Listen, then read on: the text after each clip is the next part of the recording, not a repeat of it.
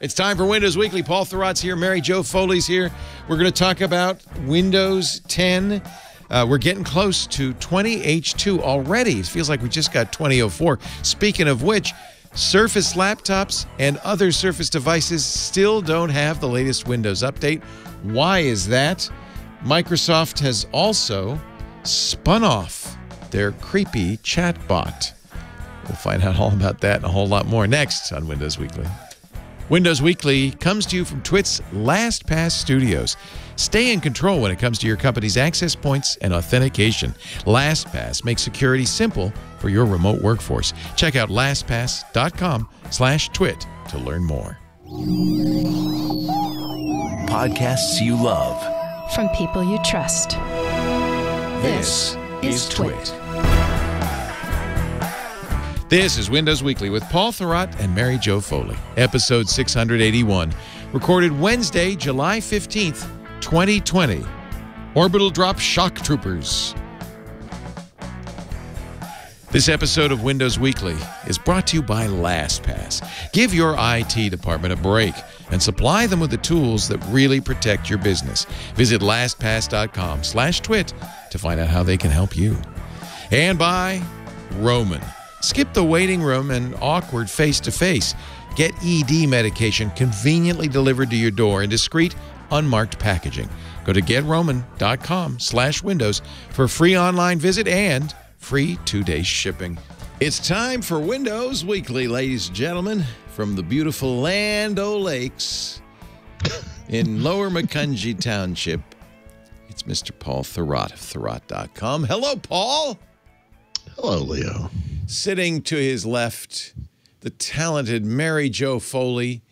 She does it all in Notepad at allaboutmicrosoft.com.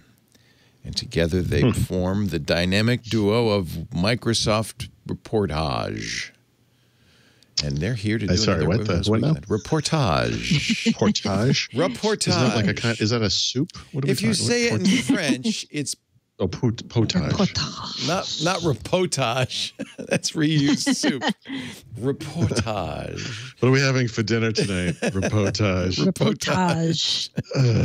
Same reportage as last night. Exactly. We're just pretending we're in Paris, but we're not. We're in the States because no one will let us in. Yep. Nope. So we're stuck. Kind of had it coming. Kind of did. I don't blame them. Man, I can't even get into New York State anymore. No, you can't. I can't even get into I can't even visit you. Nope. Without having to live in a dome. No, you have to 14 fill out days. that form. Yeah. And if you don't, $2,000 fine. Can you believe that? Yikes. Wow. It's good. It's good. How do they? Can't you just drive into New York? I know. I mean, yeah, you can. What are they? Yeah, you can. Roadblocks across all the roads. No. Papers, No, papers, please. I know it's not really enforceable, but Papers. you know, They're making a point. It's a point. they're making a point. So I think that point is suck it, Florida. Yeah, right. That's really it. I'm pretty sure that's. But I'm a snowbird. Seems to be a strange cross-state rivalry going on here. Well, we have so many people who have relatives or spend time in Florida from New York, so Everybody thing. does, doesn't it? Don't they? yeah, It's the law. Especially if you live here. in the Northeast, you have to go to Florida. Yeah. you do. It's like our version of what was that science? Logan's Run. When you're 30, you go to You Florida. reach a certain age and Yeah. you pop, and then you wake up in Florida. By that measure, I should be there right now. All right, let's talk about Windows 10. Amazingly enough, what's the latest? What's the latest? By the way, there's some problem, isn't there? I hope so. When isn't there? Come on. When isn't there? Okay. We'll get there. We'll get to there. that. Okay. Yeah. Well, let's start with the good news. The goodness. Where do we put that story? Is there good news in here? There must be good What's news. a CU? Cumulative update. Cumulative update. Quality update, as we And say. there's a huge CU right now coming out for a version of Windows that doesn't exist yet. for 20H2. Yep. That means we've hit an important milestone, Leo. Wait a minute. because I'm confused. Right. Isn't 20H2 is this fall? Okay. Yes. We're practically there. Yep. Yeah, so we went through this process late last year and early this year with we call it 2004 because God forbid. This is the first one. I think they did the first one for 2004 in December of last year, if I remember correctly, but I could be off. The fact that they labeled this a CU rather than saying it's just a new build, I think is telling. But we'll see. They surprise us. They could throw in some new features still, I guess. But this indicates they're just patching it now. Yeah. I mean, as we've brought up on the show many times, the new normal for Windows is they build the H2 builds in the first half of the calendar year, right? So as of June, it should be done, in air quotes. But they've already started working now on the next build, which they build between July and December, and that's what's going to be 21H1. So yeah, if they're on their schedule, it should be done. And just updatable with fixes and patches, cumulative updates, and that's it. It makes sense, right? We think it's going to be a very minor update to 2004 when it comes out. It'll look like a service pack. Well, yeah, but last year, if you had said, hey, 1909 is a really small update to 1903, but here are the 3 new features we know about, whatever they are. Do we know of any new features in 20H2? I know. It's hard to remember back to 20H2 now, right? Like when they were doing it. You mean 1909? Yeah. No, in other words, 20H2. Yeah. Let's step back. Right. So. Yeah. So when we started writing about 20H2, I'm trying to find my original post when we said this. So yeah, was this? No, I know. I'm like, were there any features? No, this is what it's like. It's just. I know. Were there any features at all? There's got to be something, I know. There has to be something. Well, it's kind of hard to go back. Yeah. Okay. Yeah. Well, anyway, this thing that has nothing in it is almost done. So whatever it is. And you won't get it until September or October at the very earliest. Yeah. Yeah. So there you go. Although we have to point out, many people still do not have 2004. So that came out starting May 27th, I believe. That's when the rollout started. And here we are, July 15th. And still many people, including me, do not have it. So, right. Yeah. Right. Maybe some people who are normals will wait, just wait for the second half build at this point and just say, you know what? We're almost at the fall time frame now, so why not just wait? Right. Maybe. Yes. And I don't know that we have a story about this explicitly, but for Tuesday was Patch Tuesday. Yep. And I believe there was a record number of patches. 123. Yeah, some crazy number. I don't think we have this in the notes, but this is just happening. Apparently, one of the updates has broken the desktop version of Outlook, so you can look forward to that. It's been a good year all around, I would say. Yeah. I must start to be like New York State and ban Windows users from calling my radio show. I know. Right. I was going to ask you if you are getting a lot of calls about 2004 or no? Not a lot about 2004 specifically, but enough calls from people with things that don't work. Yeah. It is rather astonishing. And the problem is that you can't really ask somebody, a normal person, oh, well, do you have 2004? They say, what do you mean? They don't know. They don't know. Yeah. You can just be like, all right, open up Regedit. I don't want to do that. I don't not on the radio. I don't even want to say, okay, hit, Windows key X, go to system property. I don't even want to say that. I just have to pretend that whatever's going on with them is normal, which it is. Yeah. Unfortunately. Yeah. Yeah. I mean, we have a separate story later about Surface PCs specifically, but one of the things that's really strange about 2004 is devices of a certain type, kind of like people of a certain age, Some people are getting it and some aren't, and clearly there's some kind of a software configuration or a hardware peripheral somewhere that is triggering a block. But, of course, Windows is smart enough to tell you that you're not getting an update that you wouldn't have known about otherwise, but it's not smart enough to tell you why, even though it probably knows why, Right. A lot of people think it's unplugged from a dock or unplugged a USB cable or something or whatever it is, would probably just get it. I've heard stories of people who uninstalled OneDrive. Then it came down. What? I've heard a lot of that. What? Yep. I know. It doesn't make sense. Uninstall OneDrive and then you get the update and then reinstall OneDrive. What?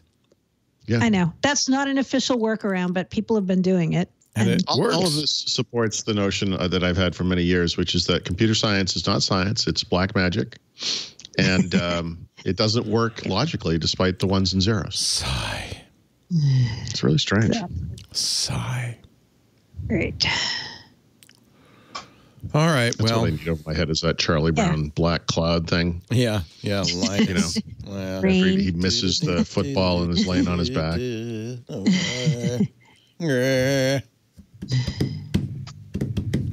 Well, I don't know. Where do you want to go from here? Should we rename this show something else? No, let's talk about 2004 because So Microsoft does have a page, which again you wouldn't send normals to this page probably, but it's in their documentation, known issues and updates for each version of Windows, and so they always are updating this page. Right now they're updating it for 2004. So if you go to the page. It's called Release Information, and then you can see 2004. There's a list of things they're investigating that they've resolved, and there's always new things being added, that are problematic with the update. So if you look at the page right now, there are many things that are resolved that were previously problems. But there were also many things that are not resolved. That are being added. Yeah, I know. Like there's a new one that was added yesterday, it looks like.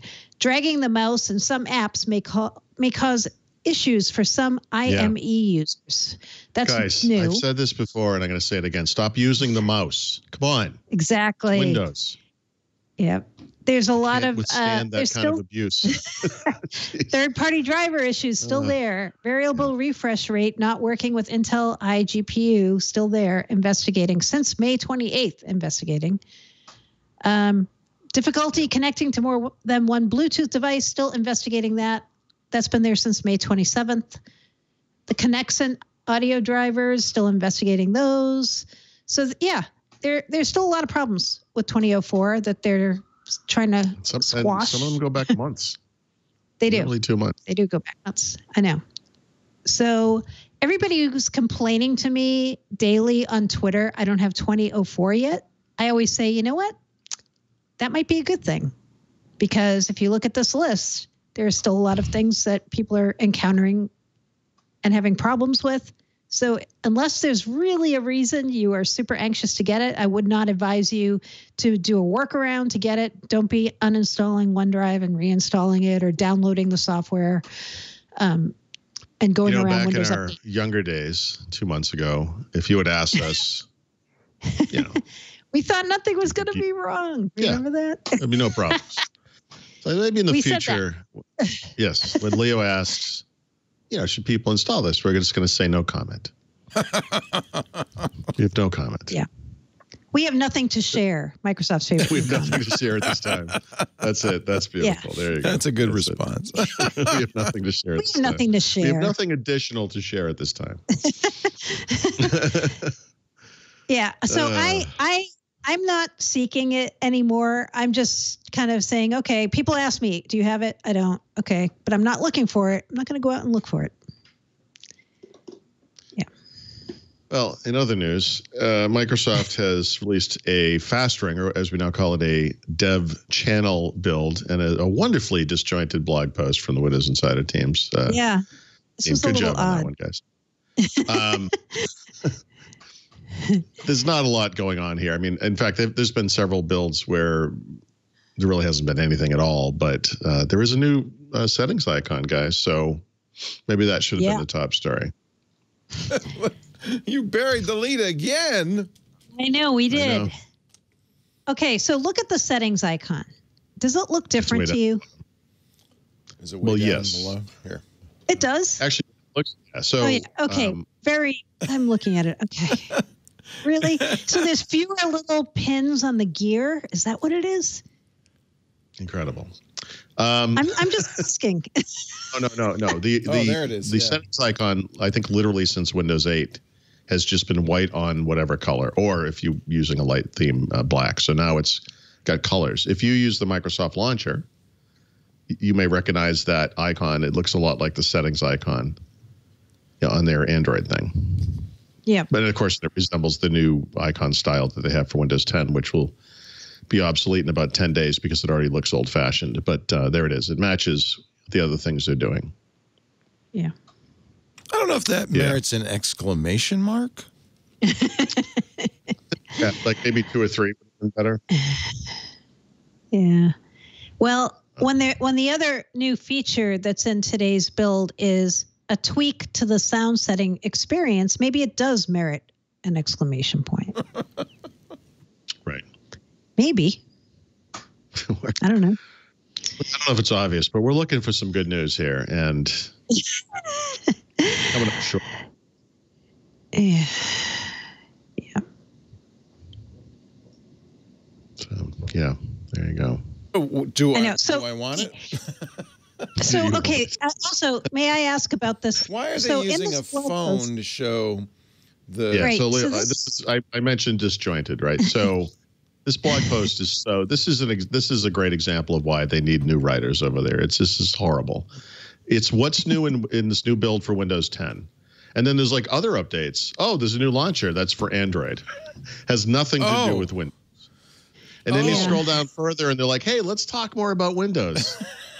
Here's some stuff about search. That's very It's not confusing. necessarily for the latest. I know. It's unbelievable. It's like. No, I was going to ask you about the search. So I looked at the search. It says we've improved the search experience in Windows 10. I already have this experience on 1909. Like it looks exactly like that already. It does. And then I read in the blog post that if you have 1809 or higher, you have this, or it's rolling out to people who have 1809 or higher. So I think I already have this. You do. Yeah? So the issue, like I said, is poor writing. They don't explain that. See, this is a blog post about a new build of Windows 10. You would think this must be about the thing in the title. And this topic is not about that thing in the title. This is just Windows 10 generally. It has nothing to do with the Insider program. It has nothing to do with the dev channel. It has nothing to do with this build. They're just saying, we recently unveiled 2 improvements to the search bar on Windows. Okay. So, yeah, you do have this. You already have it. Okay. I'm like looking at it. You know how I can't see UI changes, and I'm looking at my search bar and the one in the blog post. I'm like, so I think it looks the same, but maybe I'm missing something. No, you're right. This time you're right. Okay, I'm right for once. Yes. You have it. Yep. Yeah. So the difference, if you don't have this, is it's supposed to be a dual column experience when you go to the search box, or if you click on search, it right? already is. Yes, that's right. Yep. And so on the right side, this isn't even an update. This is server side. it's not. Right. Well, no, So, I'm sorry. But sorry, guys. No, it is an update. What they meant by server side is it doesn't require you to install anything on the client. It comes down from the server. So it will just happen automatically. Like there's not like a KB download or something. It's just. And also, I should point out this settings icon thing has nothing to do with the Insider program, right? Its position in the blog post suggests that this is just, well, it does say insiders will notice. No, it says in this build, so he's gone back again. These people are unbelievable. All right, sorry. The settings thing, this post is, this is a classic example of everything that's wrong with this group. Yeah, it's terrible. Yeah. It's terrible. The communication is terrible. It's really sad. Okay. It bothers me so much. I like the last paragraph. If you want a complete look at what build is in which Insider ring, head over to the Flight Hub. Please note there will be a slight delay between when the build is flighted and when a Flight Hub is updated. That's almost Let me explain. Let me explain why it says that. That's beautiful. Yeah, you're right. Let me explain why that sentence is there. They used to just end the post with, if you want a complete look at what build is in which ring, blah blah blah. Head over. It used to say what features are in each build. You click the link and you'd be like, hey, the new build that you're just talking about is not in the Flight Hub. And you're like, oh yeah, that will happen in a couple of days. And they're like, well, then why did you provide the link? If it's not there now, we want to see what's there now. Well, now we know. And then now they say, well, there's a slight delay. There's a slight delay between when a build is Flight Hub and when a Flight Hub is updated. Classic. No, also, I just saw this show up too. If you are waiting for last week's dev channel fastering build to a 161, like you wanted to see the new start menu experience and all that other stuff, I saw Brandon LeBlanc tweet, most people in the Insider program still don't have that. So was that one an AB thing or not? I don't remember. Yeah, it was an AB thing. Yeah, it was. Okay. So only some people got that the new live tiles and all that. So some people still don't have that. I see. Yeah, I did happen to get it, but that was the thing. It was so subtle. Like I said, I had to compare it with the other, another computer to see what the differences were because it was very subtle. Yeah. But yeah. So anyway, this is why we have careers. Messy. Explaining this nonsense. I know. So yeah. Anyway, yeah. Oh well. Yeah. Oh well.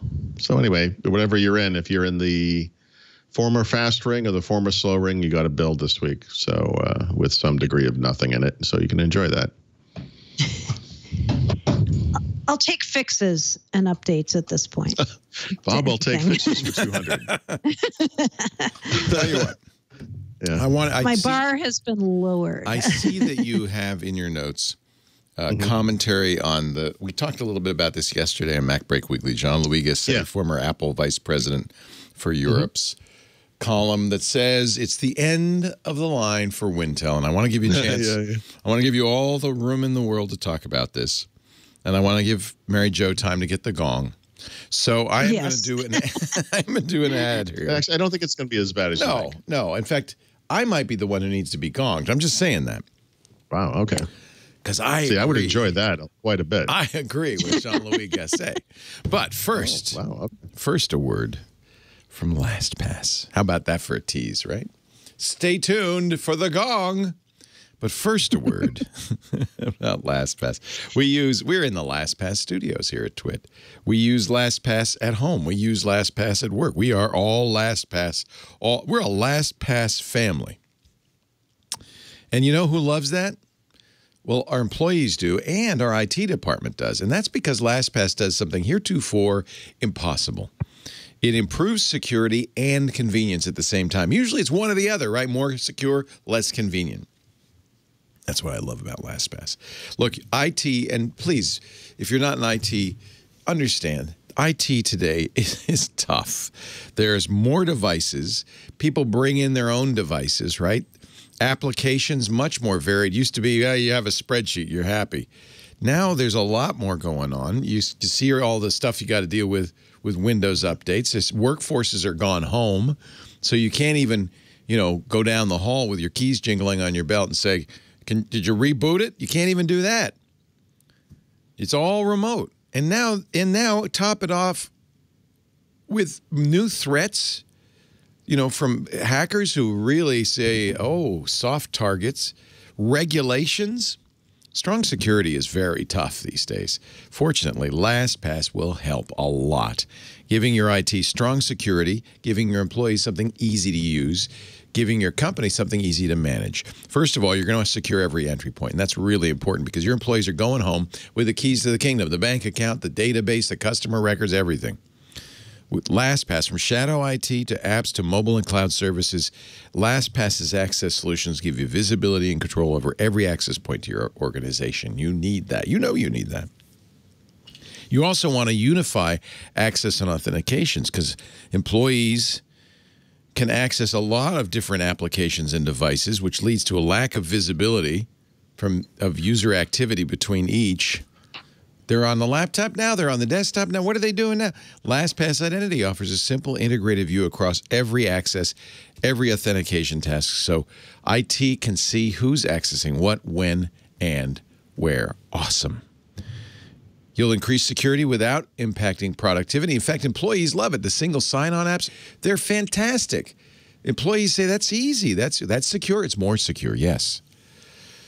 No, you can't leave your business exposed, but you also, if it's too hard to use, employees are just going to bypass it. LastPass's authentication solutions and let you understand user behavior to adapt authentication based on the user, reducing friction and preventing threats. And of course, nobody does password security better than LastPass. It just goes well beyond that now with single sign-on, multi-factor authentication, and a lot more. LastPass allows employees to do their work securely, whether they're in the office, whether they're working from home. They never store or send your master password.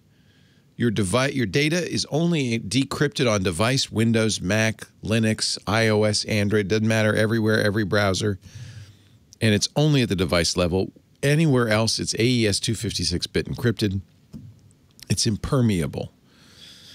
I think LastPass does everything right. And if you want to secure your business and give your IT department the tools they need to keep your business safe, you need LastPass. Visit LastPass.com/twit to find out how they can help your business stay productive and secure no matter where your employees are working from. LastPass.com/twit.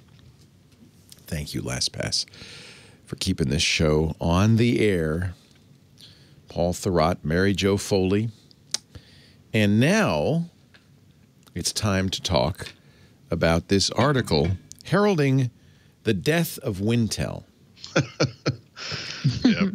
And really what John Mark Twain said. Yes.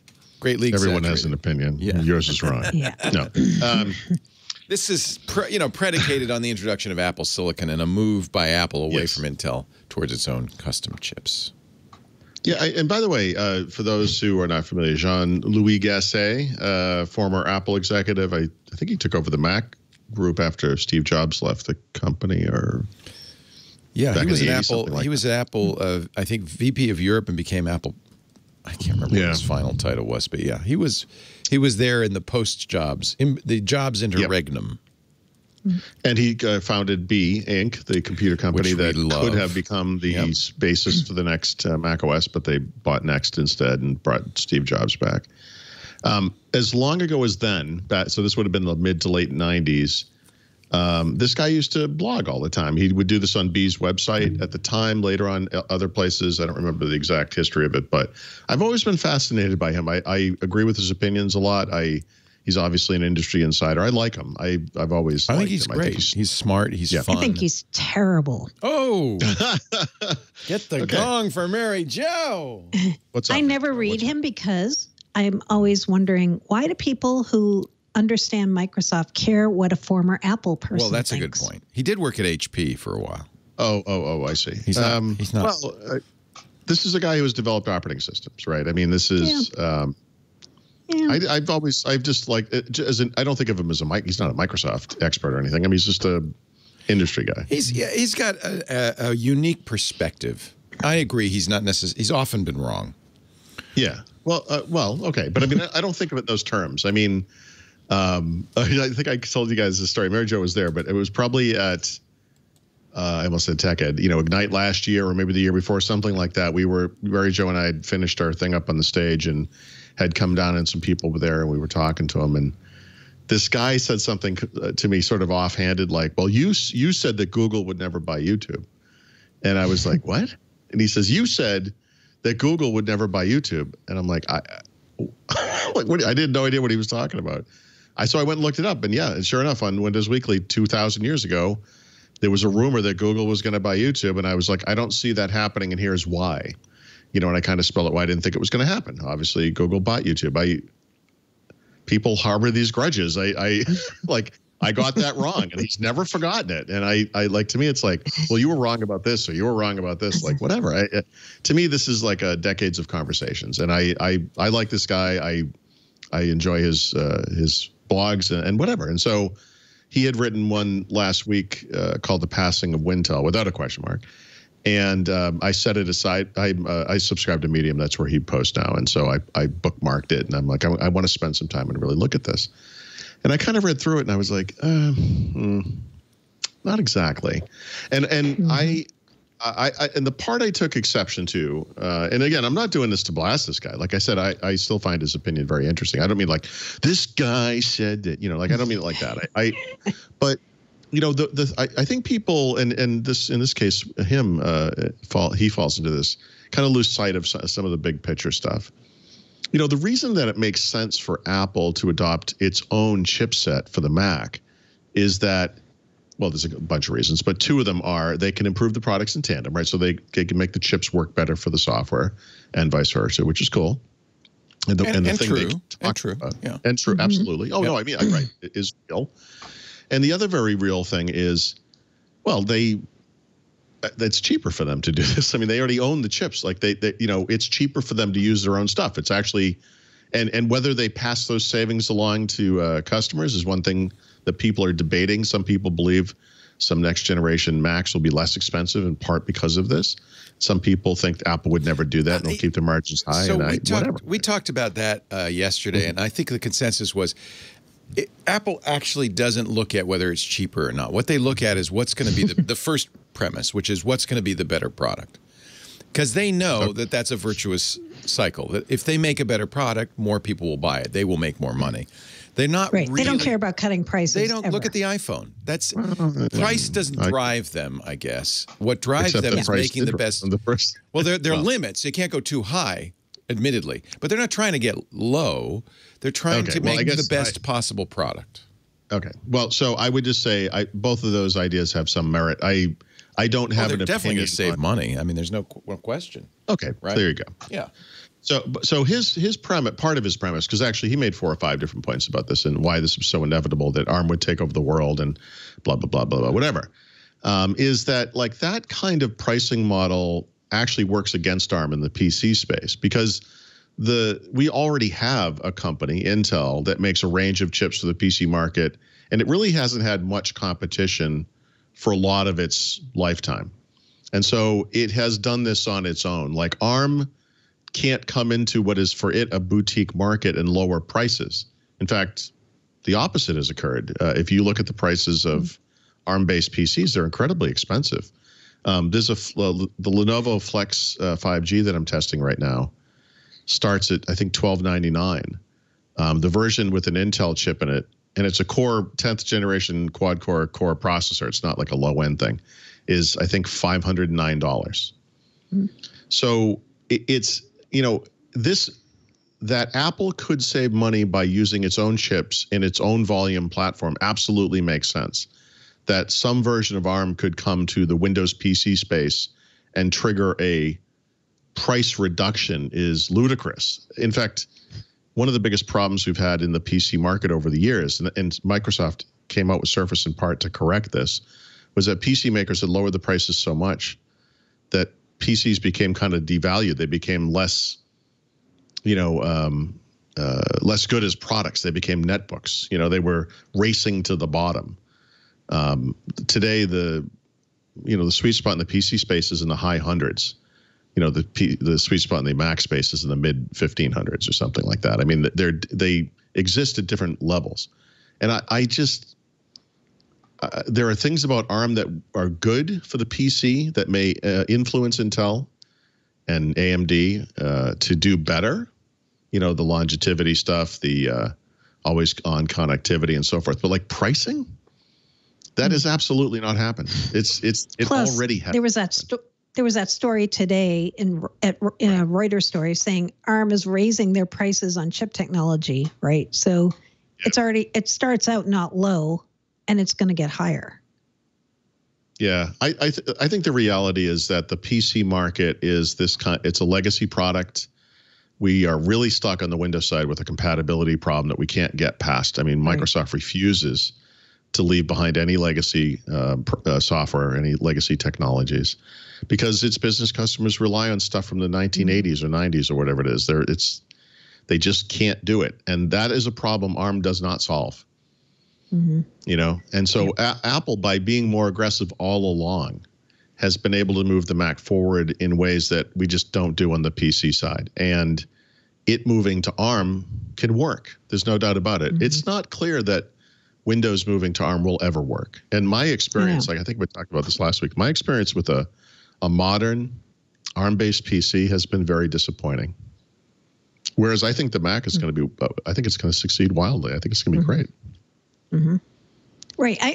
The whole premise of his argument was what Apple's doing is going to force Microsoft to do something with Windows 10 on ARM. I disagree completely. I don't think it's going to force Microsoft to do that. I don't. They really kind of can't. I mean, you can't really get started on Windows 10 on ARM until they fix all of the problems. And the big three remaining problems are performance and then compatibility, specifically with x64 software, which is a lot of it. And the final piece, and this is the real killer, is driver compatibility. The driver you can't take an x86 driver and use it on an ARM PC, and until that may never be possible. Until there's some way to do that, these things, it's always going to be a problem. Apple again, they're different. I know that like a Mac and a Windows PC are very similar. They look similar, they work similar, all that kind of stuff. But Apple, by having this closed ecosystem, there are pros and cons. But some of the pros is that this kind of technology transition is easier. I mean, it's not easy, but it's possible. And on the Windows side, what we've seen, which is these little side projects where it's like, hey, remember when Windows NT used to be cross-compatible against multiple platforms? Yeah, nobody does that either, but it used to be, and now we're going to do that again.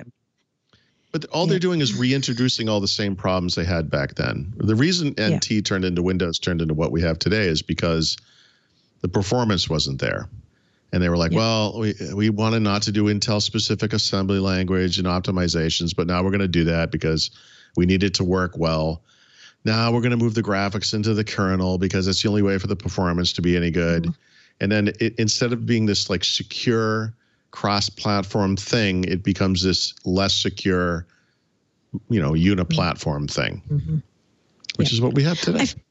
You know what I feel like is the disconnect here with Jean-Louis Gassée and other people who are big Apple advocates is when they see Apple do something, they think like an Apple user or an Apple advocate, but they don't think like a Windows person, right? And so Microsoft's worldview doesn't look anything like Apple's, and it doesn't matter to them, right? Like they're going to keep using Intel and AMD.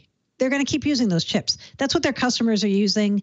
I mean, look at when they came out with this AMD-based Surface. How many people even wanted to try that, right? Like it's just very ingrained if you're a Windows user to be Intel. And it doesn't mean Microsoft loves Intel and that Wintel is perfect. It doesn't mean any of those things. Microsoft can't stand Intel. Right. So it's not like Intel. But I feel like people who were making all these big assumptions that because Apple does X means Microsoft will do Y, you just don't understand how Microsoft thinks.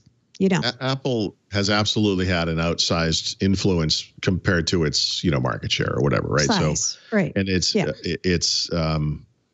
they've influenced us people at Microsoft, in a software way, in a hardware way. Yeah, people. And there are too many people at Microsoft who tried to make Microsoft be Apple. Most of them are gone, but not all of them. I agree with you. There's still some people in there who give Apple an outsized amount of kind of not respect, but just fear, maybe they hold them up on this pedestal, like they're showing us the way again. And but they're different. They're just different, and it's like good, bad, really or indifferent. I mean, I feel like there's a happy middle ground between the two extremes that are Microsoft and Apple when it comes to backward compatibility, and that we're never going to get there. So it doesn't matter what that middle ground is. I mean, we are, for better or worse, at one end of that extreme, and that is what prevents ARM from ever really happening. If if you could run an ARM-based Windows PC and never use any normal software, it works pretty good. If for some reason what ships in the box with Windows 10 is all you'll ever need, it's okay. It's okay. For many of their customers, that is okay, right? Like there's a group of people that's okay for. Maybe. I think. But I mean, maybe not enthusiast types, but yeah. But you get it home. You use it for a couple of weeks. I was trying. There must be a term for this. Today, for example, I tried to install some software and it was zipped as a 7-zip file.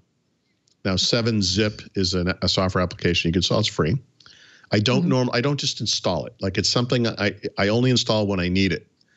And this is the term I'm looking for. There must be a word for that thing. Like, so I had to install 7-Zip so I could unzip this thing and then uninstall the other application. It's not super essential to me. But every once in a while, I run into something like that. And that's what it's like to be a Windows user. And the problem with ARM is, 7-Zip probably works fine on ARM. I actually have no idea. But you run into, you may not notice it on day one. You may go through a day and be like, oh, this thing works great.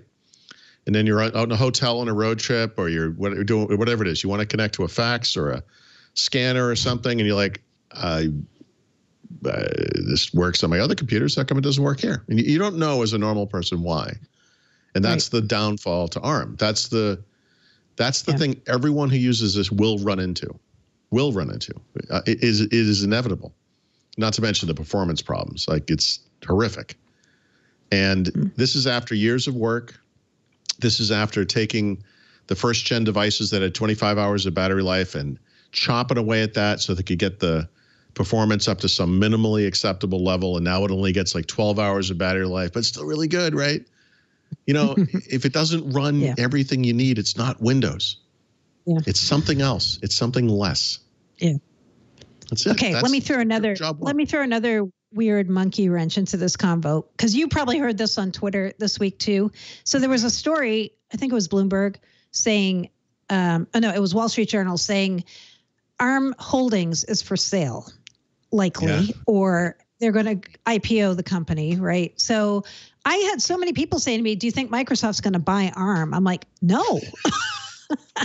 I don't at all. I mean, like, people are just saying, of course, that's what they're going to do, given what Apple just did. Like, Microsoft's going to go buy ARM. I'm like, no, no. They don't need to do chips. And by the way, it would cost more than Nokia did.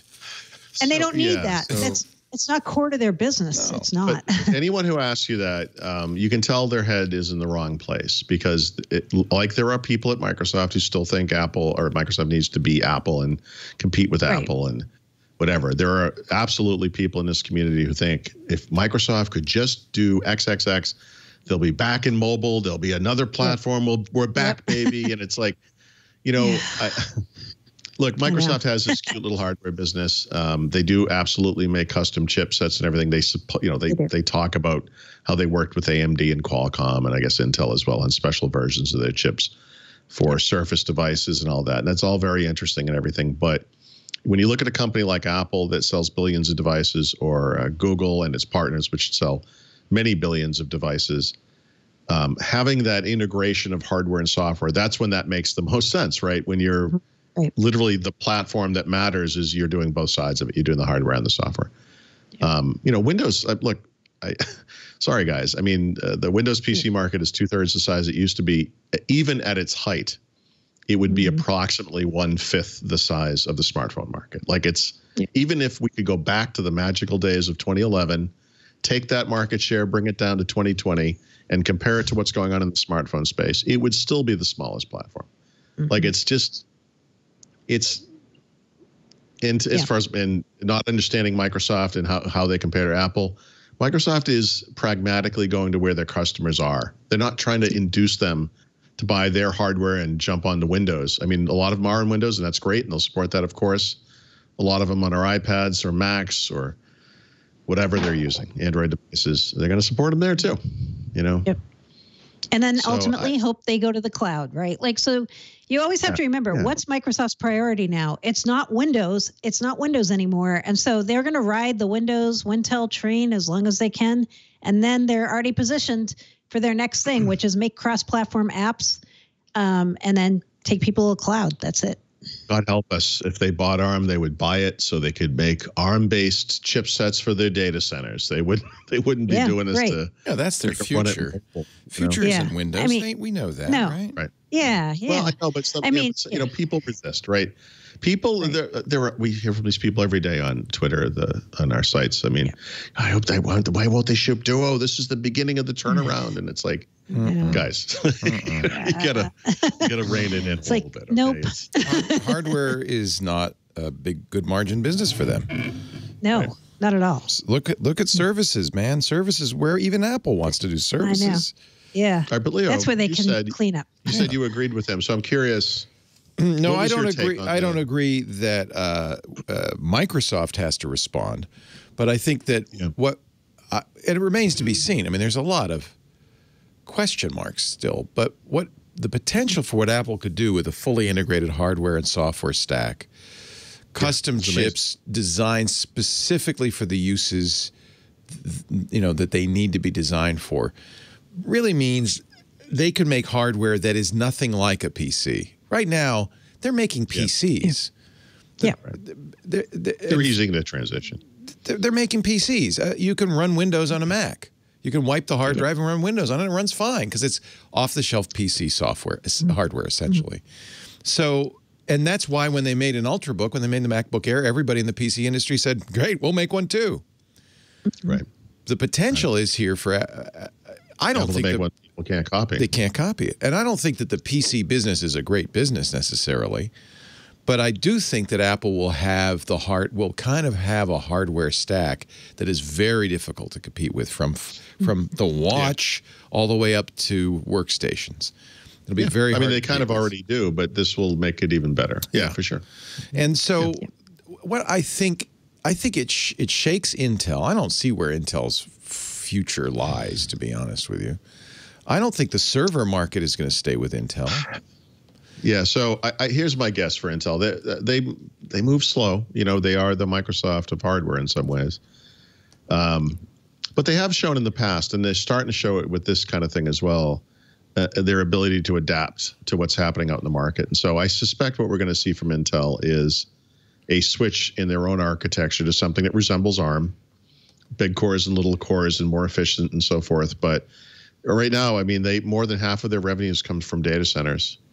And that's really where the big hit's going to be. It's not Apple going ARM or, Windows going ARM. It's going to be when data centers go ARM. And that's a legitimate concern.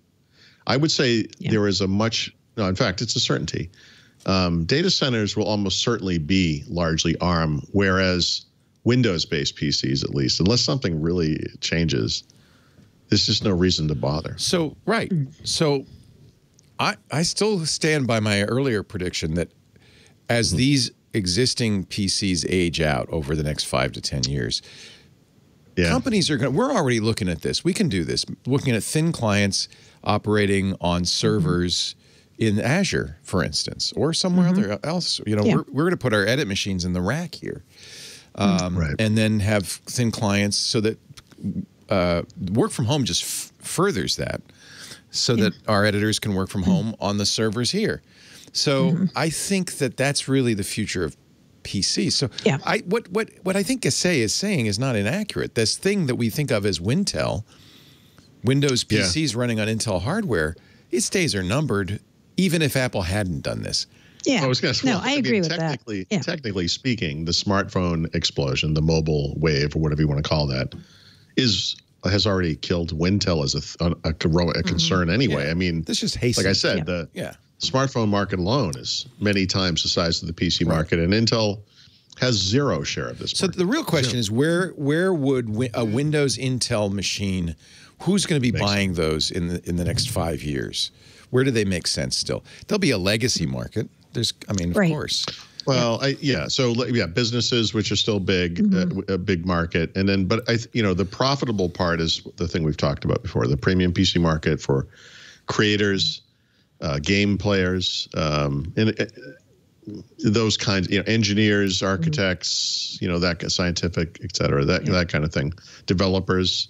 I honestly, we talked about this possibility before, the next 12 months or whatever it is, we're going to see iPhone and iPad apps running natively on an Apple Silicon Mac. Right. And that's going to be amazing. Right. The year after that is the more interesting to me because what happens when Mac software runs on an iPad Pro, right? When you take that it's an incredible video editing software or their Xcode software that writes apps, once you can make apps on it, you can develop software on it. Yes. And I don't mean with the Swift playgrounds nonsense that they have on the iPad. I mean actual programming environments. Then that thing is, then it replaces a computer for sure. I just think the lines will be blurred. It's a continuum now.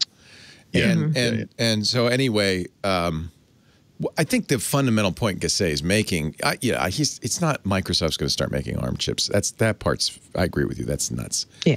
They don't need to do that. Or rushing to fix Windows on ARM. I'm like, yeah, if they could, they'd like to. How long do you think Microsoft will be in the hardware business at all? Well, I think I was going to say, I think businesses are buying Surfaces like to some degree. So as long as they can use it as kind of a premium device that helps influence what other OEMs do, I don't see them getting out of it at all. Yeah, it's not like Surface is not a failure by any measure. I mean, no. But I mean, look, the Duo is important for one reason, because I don't think it's a particularly compelling device, and it's not because we're going to find out how much people like two screens. This is Microsoft's first Android device. I mean, that itself is that to me is the most fascinating thing here. Yeah. Because, like Mary Jo said, the goal is to get people running Microsoft services in the cloud, and Microsoft doesn't care what device that works. They don't care. If they can. I don't see this happening, but again, if Surface, I could picture Panos Panay and Surface believing it's possible, if they could influence the hardware market on the Android side, like they have the PC market on the Windows side, they could potentially be the inspiration for some kind of a future set of device types that are new that run Android.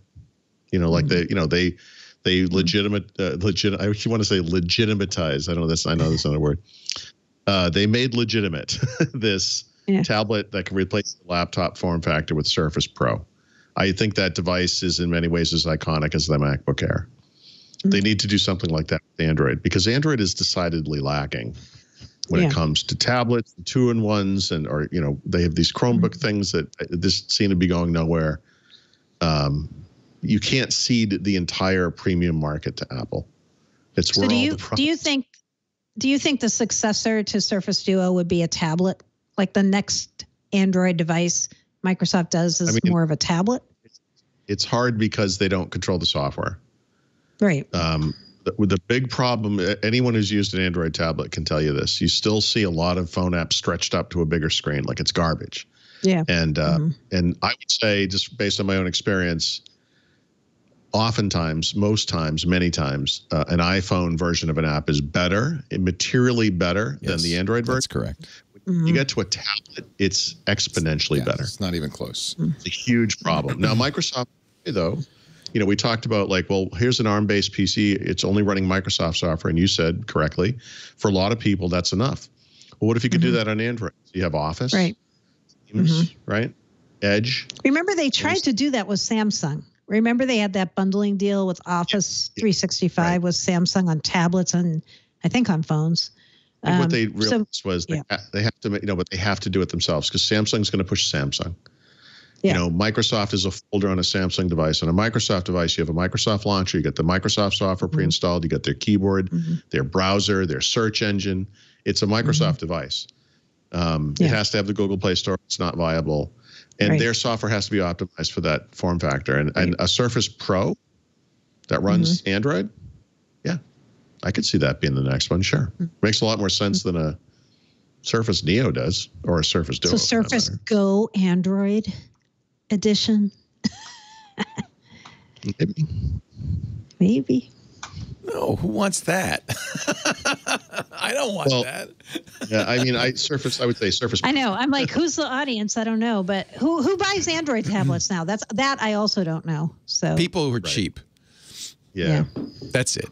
And with a $300 iPad available, you'd have to be really cheap. Like you have to be pretty cheap, right? Yeah. You have to. I mean, you have to actively hate Apple in some visceral way that you can't explain logically. I don't know, because the iPad is such a better. Yeah, like me. I don't have an Android tablet, but. Yeah, you're not that crazy. No, not that crazy. There's a lot. I mean, don't forget that Amazon's Fire tablets are also Android. Oh, true. Amazon Android. Yeah. Those are terrible. But they sell them, and why do they sell them? Because they're cheap. They sell. And also, some phone companies have giveaways with Android tablets when you buy a phone, right? The real question is, would it be possible? See, all of these things can be solved if you could run Windows, and you could, you know, and on Azure, and I could run Windows 7, 8, 9, 10. I could do whatever compatibility legacy software I wanted to run safely, securely in the cloud on a thin client, maybe a client made by, I don't think it's out of the question to be a Surface. Well, by the way, that would absolutely be part of this. Of course it would, because there will be, in Microsoft's case, businesses who say, look, I'd like to do something like this. It'd be simpler. Yeah. It'd be cheaper, et cetera. But we have this legacy app that we need. And they would say, yeah, put it up in Windows Virtual Desktop. You can pass the app down to your device. So all of that's doable, right? I mean, that's not, yeah.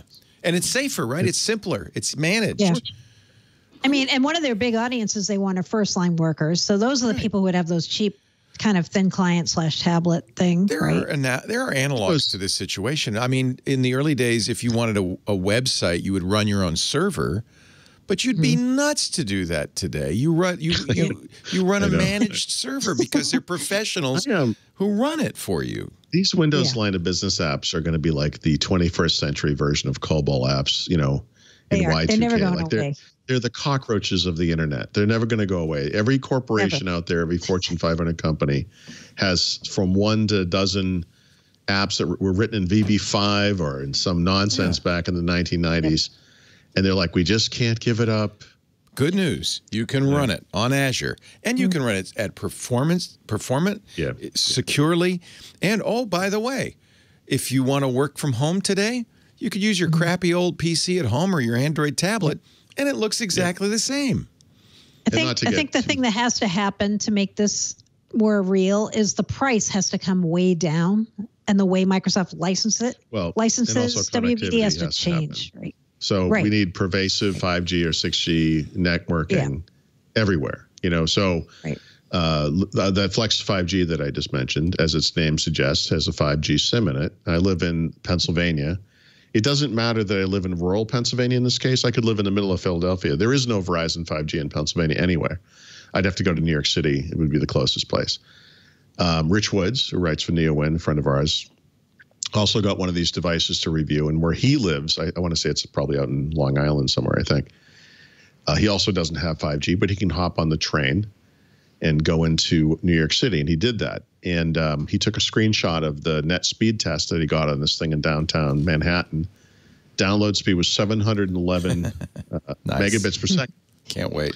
Now, here in Pennsylvania, on my cable connection, my fastest possible speed is 330 megabits per second. So here he is untethered out in the world with a laptop getting over double. That's not even as fast as it can go. It's just the one. You know, but honestly, what do you need that goes faster than 300 megabits? What do you do that you need more than nothing. But the point of it is I want it everywhere. You know, like you know, when we first got PCs, you went into a special room. It was tied to the wall. You used it. You know, and now you can go around the house. You can leave the, you know, the next step for this is the connectivity thing. And I think what puts the availability of remote apps over the top is literally pervasive connectivity. You need to be able to access that app from anywhere as if it were natively running on the device. And 5G plus, I think, will actually 4G would do it too, honestly. But if it was just pervasively available everywhere, right? So that it was confusing. Like you ever run an app on your computer and it doesn't start, and you're like, what's going on here? You know, you kind of futz with it a little bit or whatever. It needs to be like that. You know, like it's unusual that this thing doesn't work. Yeah, I think that's what you're going to get. Yeah, I think so too. And I mean, we're already testing this with things like Stadia and xCloud, where we're running very demanding software off servers, and the client doesn't matter. God, we used to go on business trips, and this is probably 15 years ago-ish. You know, I would go through this ritual where I would copy my podcasts that I was listening to, my music library, some selection of videos that I wanted to watch on a laptop, so that, you know, God help me, if I was ever out in the world and needed to entertain myself for 2 seconds, I wouldn't be bored, you know. And it was stupid. But, you know, now, of course, with phones, you kind of walk, you know, we've switched these. You don't need Microsoft briefcase anymore. Yeah, I stream in my car to my phone, and it comes out of the speakers in the car. You know, apps can be like that too. Yeah, that's really an important point, because for a long time people say, "Oh no, I have to have my music on my device." No, I have to, you know, I have to download, I have to sync it, and the whole, why? Yeah. Not anymore. I don't think. Yep. The thing is, people who remember that still think that way. So that's the problem with these mindsets. They don't change. But a young person, like my kid, your kid, they don't download stuff onto their phone. No. They listen to Spotify. Yep. So I think that that's going to change. It's going to take a while because there's plenty of businesses out there who are still running Windows 7 and their dental management software is on there, and they'll be damned if they'll ever replace it. But at some point, that computer is going to die. And when that happens 4 or 5 years from now, it might be reasonable for them to say, oh, I could get a $400 thin client and have services in the cloud. And you know Microsoft wants that. By the way, that would be the safe place to run that stupid thing that you just the app my dentist uses is very clearly a Visual Basic application running on Windows 7. Like it's a combination of all the wrong technologies. Yes. Yes. And they can't take care of it. It's not like they must have they probably pay someone, to make sure it's as secure as it can be and so forth. That's where the other resistance is going to come from. Is MSPs who say, "Oh, no, we better keep it this way. This is my lifeblood." Microsoft's been dealing with this since Office 365 appeared. They have. Oh, no, I really want to sell this package. Yeah, we're still going to offer small business services for those businesses. When was the last time you heard about that thing? It's gone. Yeah. I for one think this is a great future. And Satya Nadella has been preparing for this for 6 years. This is the future he wants to move to. It's a great way for Microsoft to make money. They can't make, I mean, maybe Surface is $1 billion business, maybe. It's like $2 billion, but we don't even know if it makes money. We don't even know that. That's just revenue. Right? We don't know if they're by the way, we know that it doesn't, because if it ever had, we would have heard about it. They would say it was in the black. They would. And they never have said that. Yeah, not even once. So why do they even do it?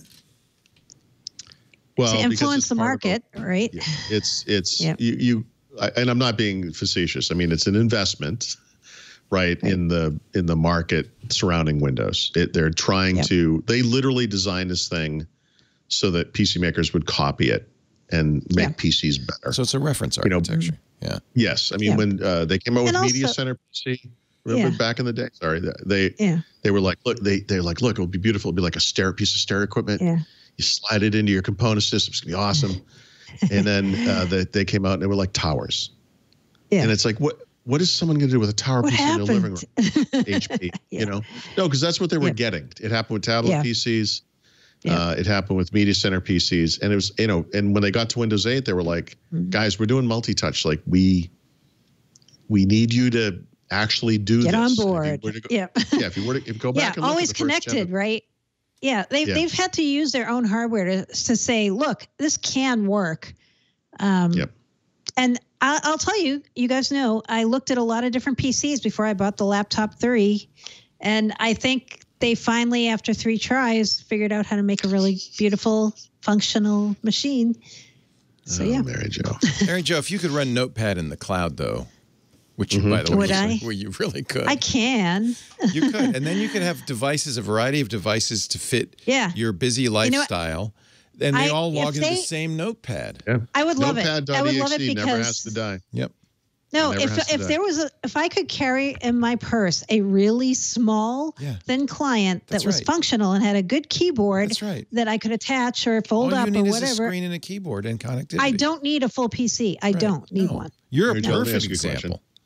How much would you pay every month for Notepad as a service? What's the cutoff point for you? Well,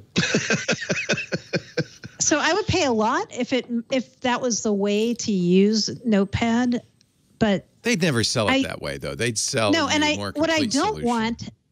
I don't want Notepad to turn into is Office 365, where they're adding new features constantly. I want it to stay as it is. If you could sell me Notepad as a service that never was updated except for security, I would be more interested in that. That's what I do. I exercise Emacs as a service, but I love it. I have my Emacs server running and down the hall, and I can log into it from anywhere. By the way, the other good thing about this is Apple does not want this to be in this business at all. So you're not going to see Apple running around making these sexy thin clients because they couldn't, They don't want to be in that business, right? They couldn't sell enough. They couldn't sell them for enough. That is a cutthroat business. Yeah, That is low margin, crap, is. Plastic business. Yeah, you'll be buying. No, them and in you a don't bin want to at make one of Walmart. those. Remember Google trying to make the super expensive premium Chromebook Right. because they were like, some people want that beautiful device. I'm like, yeah, do they? I don't know. have one right here, and when's the last time I opened it? Yeah. I do think, though, that Apple doesn't mind because Apple has this continuum, and they're going to always have a device. Their next thing is going to be glasses. They're going to have a device in this. This is going to be a continuum of hardware, and if you need a high-end video editing machine, they'll have it. That's a small business. It's a tiny business, but the cachet Apple gets from it is huge. And so Yeah, I think that this is it's used by Hollywood and exactly. It's a great product actors strategy. and, So then people buy Apple. You see Apple watches everywhere. You see Apple glasses everywhere. You'll see iPhones everywhere. You might see tablets or laptops of various kinds. They'll make a lot of interesting form factors. The only thing Apple's not good at, and it's the one thing that Microsoft and the OEMs and Android makers are good at, is choice. yeah. Apple, by necessity, can only really make a few different things. And so Apple's kind of moda is, we choose for you. This is what you really want. And you're going to want this, and we know You're gonna what's best for you. It comes in 3 colors. That's it. And that's it. And if you don't like likes those, pink this week, so it's pink. But Enjoy. And that's the one thing we might lose if we don't have this vibrant Windows OEM ecosystem, is you can get a PC like anything you want. one Any that you color. want. I think that will always exist for the people that want it, and whether you want Windows or Linux or whatever. I mean, I think there'll always be alternatives. And look, I mean, Windows 10 certainly has its problems. We just spent half an hour on some of those problems, but I mean, it's a mature, full-featured, operator. It works great. I mean, there's all kinds of software development stuff and rich applications, and it's all there. So, it's not going away, but it's. Well, but that's what got us started. Wintel. It's not the mainstream. Intel's not. Intel's on life support. Windows, neither one of these has much of a future. These are legacy technologies, right? That's really what he's saying. My horse works great. I don't want to hear about your superhighway. And really, the last place Intel can still sell chips is to servers, but their power profile's terrible. I know. This is what's going to kill Intel. It's going to be the data center. Yeah. Yep. Yep. Thank God AMD's doing well these days, because they can pick up. AMD is a boutique. AMD is the artisanal pickle maker. They should be in Brooklyn in a warehouse. They should. Citrix, because they're They all have Jacob's like goatees. Pickles. Yeah, I'm glad they exist. I love Jacob's Pickles, but that's not going to change the universe. That's good. Yeah, that is AMD sauerkraut. It's a specialty item, but Yep. some people want it. 64 different spices. Yeah, spicy mustard, pickles, and you make a great IPA. Actually, Now we're talking. The beer market might be a good analogy for this, except people always drink beer, so that's a terrible analogy. Yeah, I mean, honestly, I feel like this is fine. This is the future. This is how it should be. Yeah. And Apple has found a great role for itself. And guess what? Microsoft has found a great role for itself. The only company that really doesn't, it's hard to imagine a future for, is Intel. I know. They really are kind of the odd man out, because Microsoft has made this transition to the cloud, and Intel kind of hasn't. Yeah. But what Microsoft did is unusual, to the point where it's a case study. Oh yeah, it will be studied. Yeah, wow, exactly. That's they exactly pivoted. right. Yep. Wow, they did it, and it worked. Wow. And they knew they had to. Like, their backs were against the wall. Right. Once Google apps started coming out, they're like, you know what? We got to do something with Office. Yep. Like, They should have been Bethlehem Steel.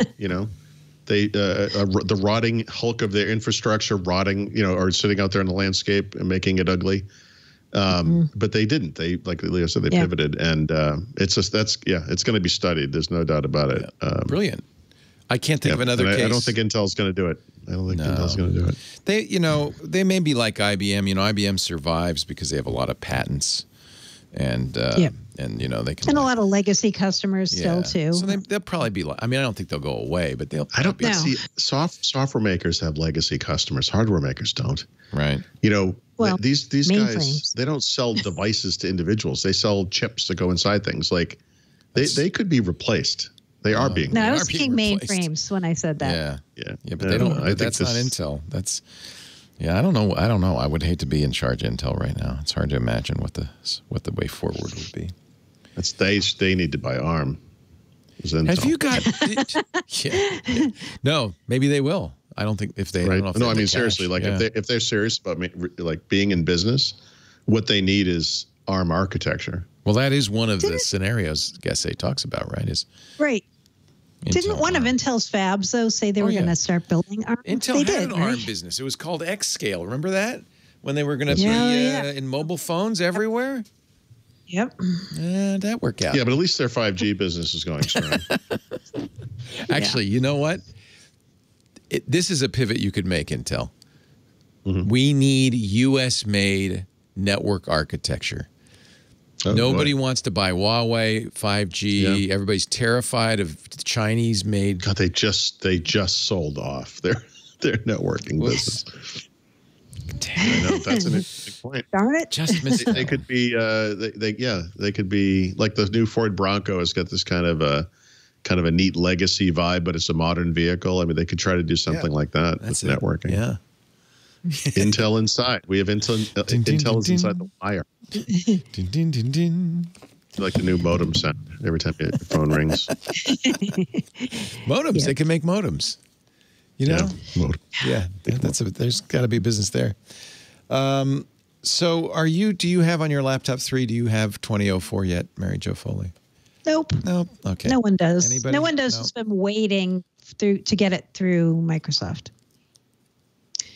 Yeah. I mean, a lot of people listening to this probably have it They're because they just forcing it. installed it. And they'll tell you it's working fine. And I'm sure it is. Yep. But remember I said last week, every day I start my day pretty much by saying, Microsoft, hey, like what's up with Surface Laptop 3 and Surface Pro 7 not getting 2004? Finally, I got an indirect answer. They changed the wording of their KB article and they added, please note, if there are no other safeguards that affect your device, you'll get 2004 on these. So that means there must be other things that are affecting those devices besides the always on, always connected bug. And like Paul said earlier in the show, we don't know what those are because Microsoft doesn't elaborate on why you can't get a certain update. They just say your device isn't quite ready yet. That's it. I feel like we're overdue on a John Cable post explaining how everything is going exactly as they first thought. I know. It's been a while since we had one of those, and I'm like, when are they going to put it out? It must be soon. Maybe they'll wait till they finally fix the show would be this. the ideal time. Or they'll wait till they finally fix the Surface Laptop 3 and Pro 7 and say, see, look, everything's perfect. The part we don't know, and I can't get an answer to, is why. Sorry about that. Yeah. Why did we not know about this before 2004 started rolling out? I don't know. People keep asking me that on Twitter. They're like, so wait, why didn't we know about this before? Didn't they know? The Insider program can't even write a blog post. What makes you think they can deploy software? All right. No, that's the one question now that's plaguing me because I'm like, people must have tested this. They must have known this was a problem. Why didn't they? I'm not saying why didn't they stop the rollout. I'm just saying why didn't they acknowledge it in the notes somewhere before it started rolling out? That's all. It's a simple request, really. You're a little thing to outrageous, ask. unreasonable. I'm not being unreasonable. It's just a small thing. I know. Yeah. So yeah, if you don't have it yet on those devices, also if you don't have it on the Surface Book 2, 3, the Pro X, Surface Go which 2, I hear people still have it. We don't know why. We don't know why, but yeah, they're holding it because something is not going to work well if you get it. That's all we know. This will be a new weekly feature on Windows Weekly. What's wrong with my PC? Where is it? Where is it? Where is 2004? Where's Waldo? Where is it? It's like a Where's Waldo poster, but it's Pretty all much. Computers, and you have to point out the ones that have 2004. Exactly. Yeah. It's so bizarre. It's so bizarre. Yeah. It's such a mystery. It is strange. Yeah. It's just a mystery. I know. Okay, well, I just thought I'd ask. PC sales are up. Yeah. Thank you, COVID. Yeah, temporary bump. I think Everybody went Gartner home, called it working from home. a short-term recovery. Yeah. People got home, discovered they didn't have a computer to work on. PC sales jumped about 7%. That's using numbers averaged between Gartner and IDC. One of the two had a much higher jump, and one of the two had a much smaller jump. But basically 68.5 million units sold, up from 64 million. See, I've been proven wrong within the space of a single podcast. Well, 64 million sounds like a lot of zeros, but and it is. But, again, compared to smartphones and stuff, it's tiny. Lenovo and HP were basically neck and neck for the first spot. I put Lenovo first, 17.1 million units compared to 16.8 for HP, and then Dell, Apple, and Acer round out the top 5. See, you can't give up on Wintel. Look at all those PCs still being sold. Well, they could be running Linux. Let's not get out of control. Oh, come on. Oh, come on. Oh, come on. I mean, 7.29% of them are running Mac OS. Oh, that's in the count. Mm-hmm. That counts as a PC. Oh, I didn't know that. All right. Yeah. What is your prediction for when Apple, let's say this time next year, when Apple's kind of firing on all their market share is silicon? Yeah. So what is it now? 7? It's 7% now? Yeah. And that's, by the way, that's 8. Up year over year. They've actually had a big. I think you're right. It's not going to be a huge amount. Success for them needs to be measured double digits. Like if they can hit 10. That would be huge. I don't know if they've ever been. That would be giant if they could. Yeah, it would. Because they're just one company. They're not. Right. I'll tell you, whenever they put out that first ARM-based MacBook Air or whatever, that quarter is going to be bonanza for Mac sales. I bet they're going to have one of the best quarters they've ever had. Well, the rumor is that will be this year. That'll be in the next few months. Yeah. Like, I think that's going to be, that one quarter will be explosive. Yeah. Might be very interesting. This might be a really dumb question, but I'm not an Apple ecosystem person. Why can't they have OEMs? Why not? Oh, they could. They did. Then Steve Jobs but why came not back now? and they said no. So Bill Gates infamously, right, tried to convince John Scully to do this in the 1980s. He wanted them to license them. Imagine that. I mean, the guy who made Windows, right? But right. But I think this is before Windows became Windows. But he wanted them to do it. I think John Scully. I don't know if he left. I think he might have. He wasn't fired, but he was asked to leave. But part of it might have been basically. But I think it was because he refused to do this. Really? Right. So yeah, and then the guy who succeeded him was Schindler. Yeah, Mike Schindler. Schindler. I believe he was the Emilio. guy that opened it up. Yeah. So Schindler would have been the guy that opened it up to the third parties, right? And that was, I'll tell you, that was the experience that keeps Apple from doing it ever again, because you can't control quality. Yeah. But what if they only allowed people they really trusted and said these 2 other OEMs can do it? That's it. Yeah, Apple sometime in the next 30 days is going to become literally the biggest company on earth. There is no reason for them to do what we're describing. Like there's just no advantage to it. I mean, that's true. If the Mac doubled in size, literally doubled, like what would that do to their revenues? It would be a blip. It would be a good blip, but it would. No, you're right, because it's all about the iPhone. Yeah. Yeah, this is not the future for them. So that's true. It's not going to happen. It just made me kind of think out loud, so why don't they? If they're, they're going to turn. They did briefly. What were those companies' names? Like Power Max or something? Yeah, I can't remember. Oh, Motorola did one. Motorola was one of the licensees. There were a lot of them. Star Max or something. It was not a good experience. There was one company that was really good. Remember they used to drive the Humvees around Macworld in San Francisco. They had kind of like a guerrilla warfare thing going on. That's funny. I don't remember. Yeah, I don't remember the name of the company, but okay. I just passing thought, since they're starting a new era with ARM. That's stinking thinking. That's Windows thinking. That's the kind of thinking you'd come up with if you were in Redmond. A Windows person. Windows person. Somebody who wants choice, somebody who likes having options. It's not about choice. It's about domination. Is that it's about owning the market and every domination. Well, if you think about it, really, Mortal Kombat domination. Dominate. Isn't that in really what Apple is all about? They want to control every. That's the whole reason they're making their own chips. They want to control it. I know, right? They want to control the complete end-to-end experience. Completely and utterly. Yeah. Yep. Okay. I just wanted to put icons where I want them on a home screen. That's all I'm asking. Nope, you know? nope. Exactly. Like some basic small things, you know? Yeah, it's a little thing, but it would make You can choose your own browser and email client going forward with them, can't you? Yes, right. Yes, Finally. supposedly, yeah. Supposedly. I don't think it's in the UI yet, but yeah, that's coming. That's coming. Good. It's a step, you know, small step. A little bit, little tiny steps. Yeah, no, that's not Apple. Apple is, I own it all.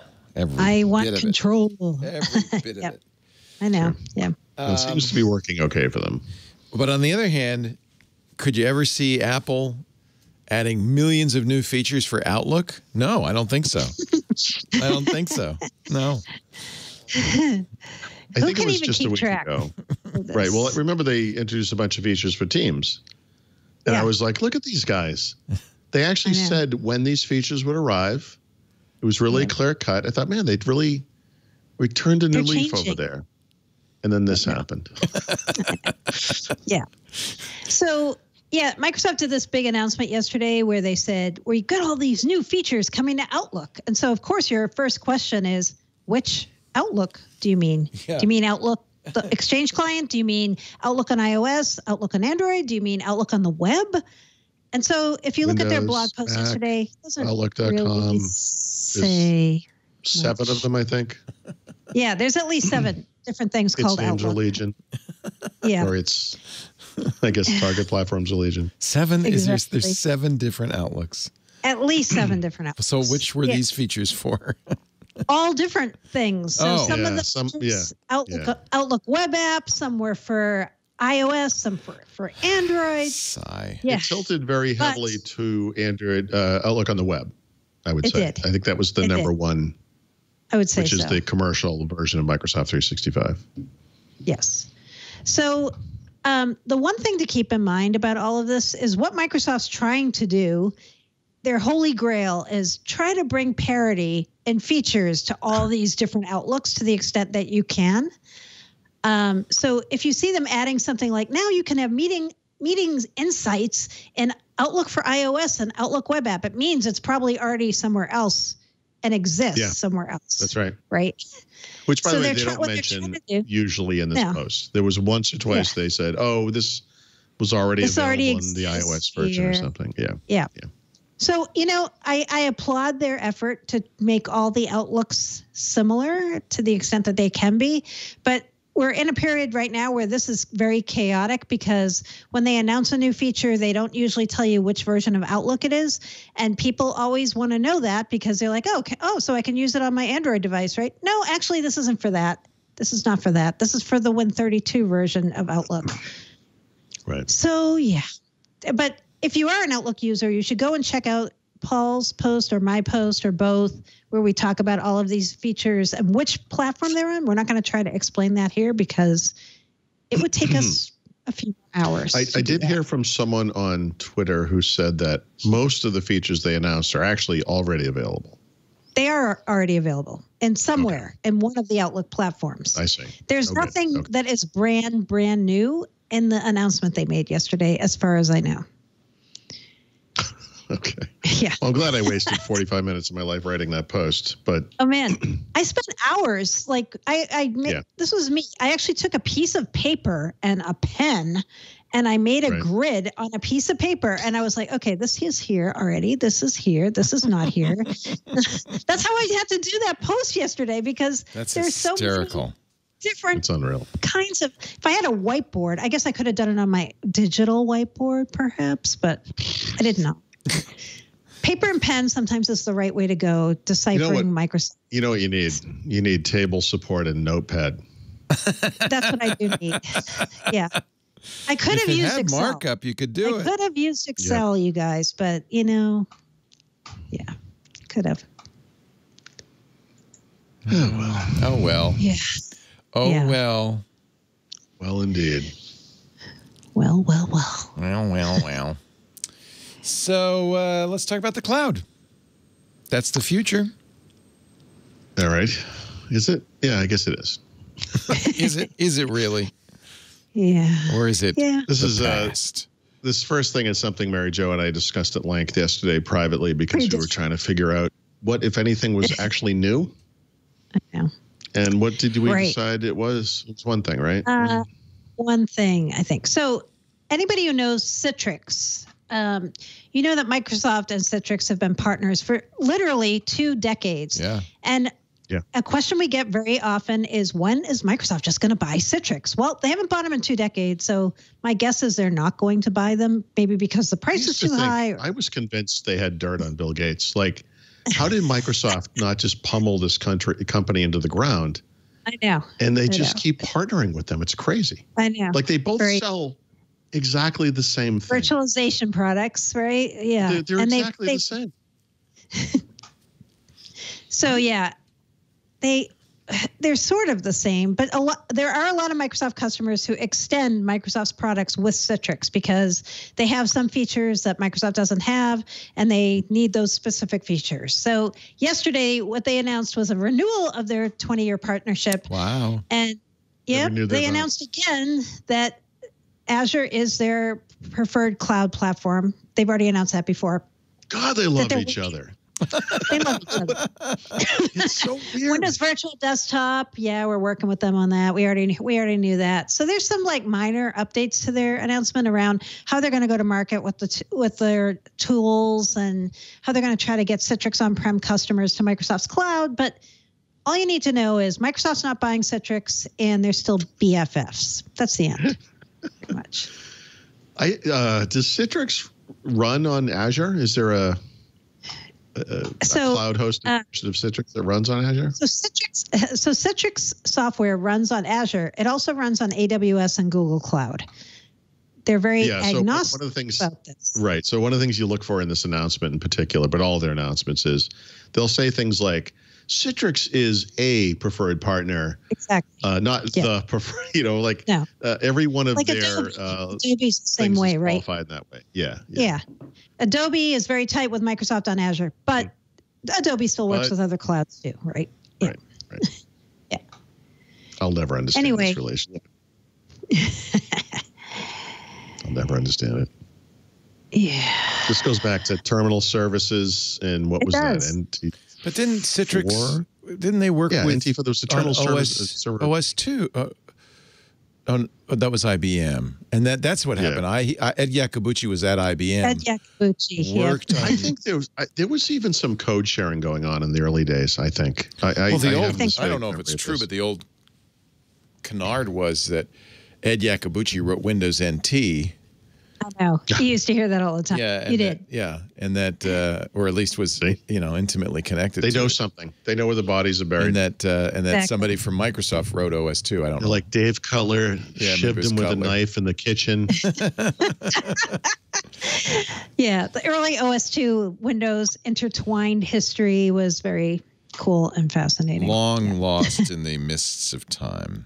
Yes. We don't really know if that's just, what people were saying but it was widely said. It was a good story. Dvorak always used to say that. And Ed was a friend. Ed's passed away not so long ago, but Ed was a friend. And, I should have asked him when I could have had the chance. Hey, He'd probably say, I have to take this to the grave. You have a treasure map that can tell us where the bodies are? Did you really write NT? Would you like looking over Dave Cutler's shoulder and say, you know what would be great? What if you put... We're going to hear from Dave Cutler now. You watch. Yeah, Dave Cutler. You didn't like that, huh? No, he wouldn't like that. I don't think he had any help. Well, I mean, he had lots of help. No, he didn't have any help. He wrote the whole thing in his garage. That's how it was done. I wrote it in Quick Basic. That's why it was so slow. There's a proof of concept. Microsoft is... now you had the layoff story. We didn't even mention that yet. Is that happening? Yeah. What's the deal with that? So, we talked about this last week. At the start of Microsoft's new fiscal, which was July 1, there's always reorgs. There's always some layoffs, right? We know that there was a big sales reorg. I wrote some details about this on my site this week, and they are creating a new separate consulting arm at Microsoft. And as part of this whole moving everybody around, some salespeople are going to be let go. Some marketing people are going to be let go.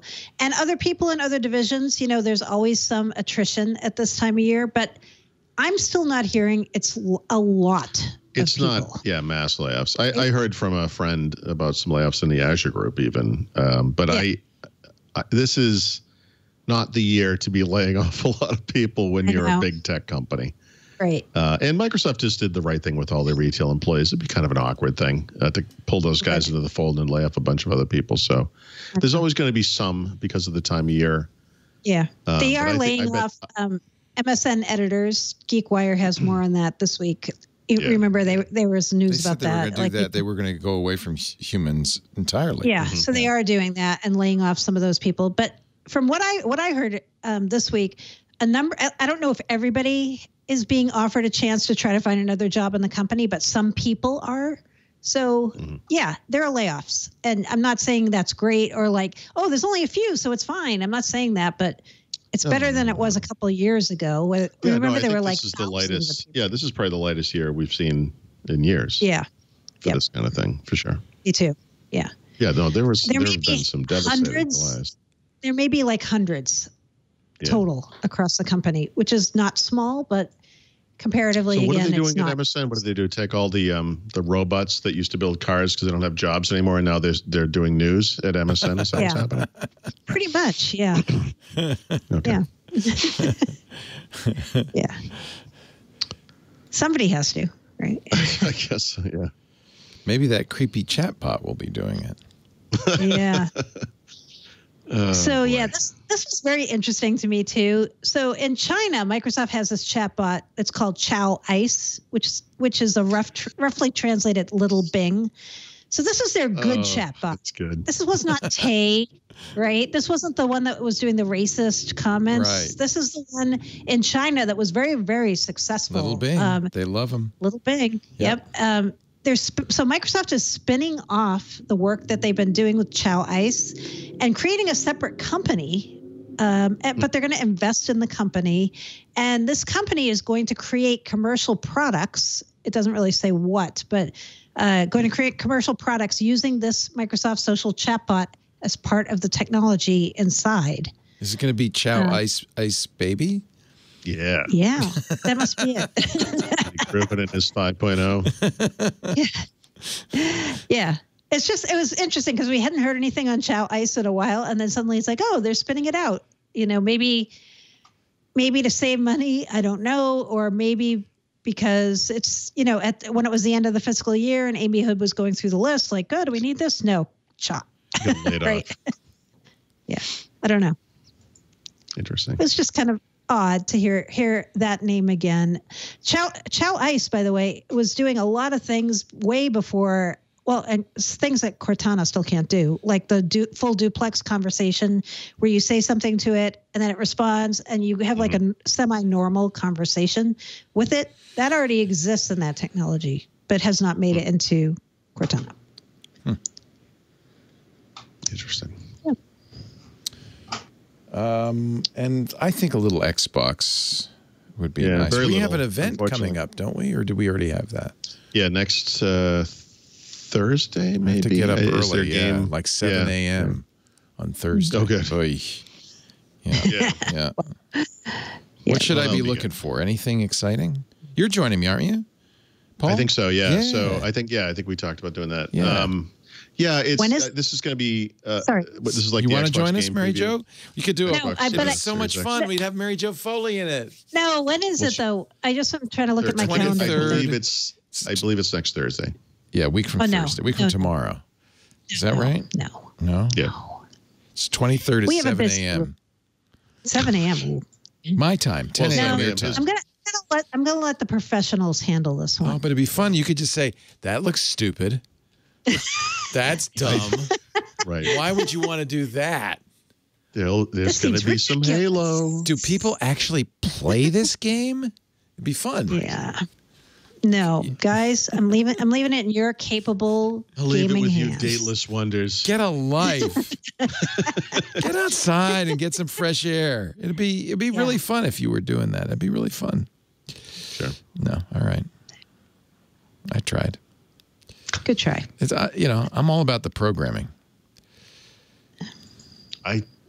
I mean, this is a big thing for them because the Sony event, they showed off a bunch of games, and now this is Microsoft's chance to. Yeah.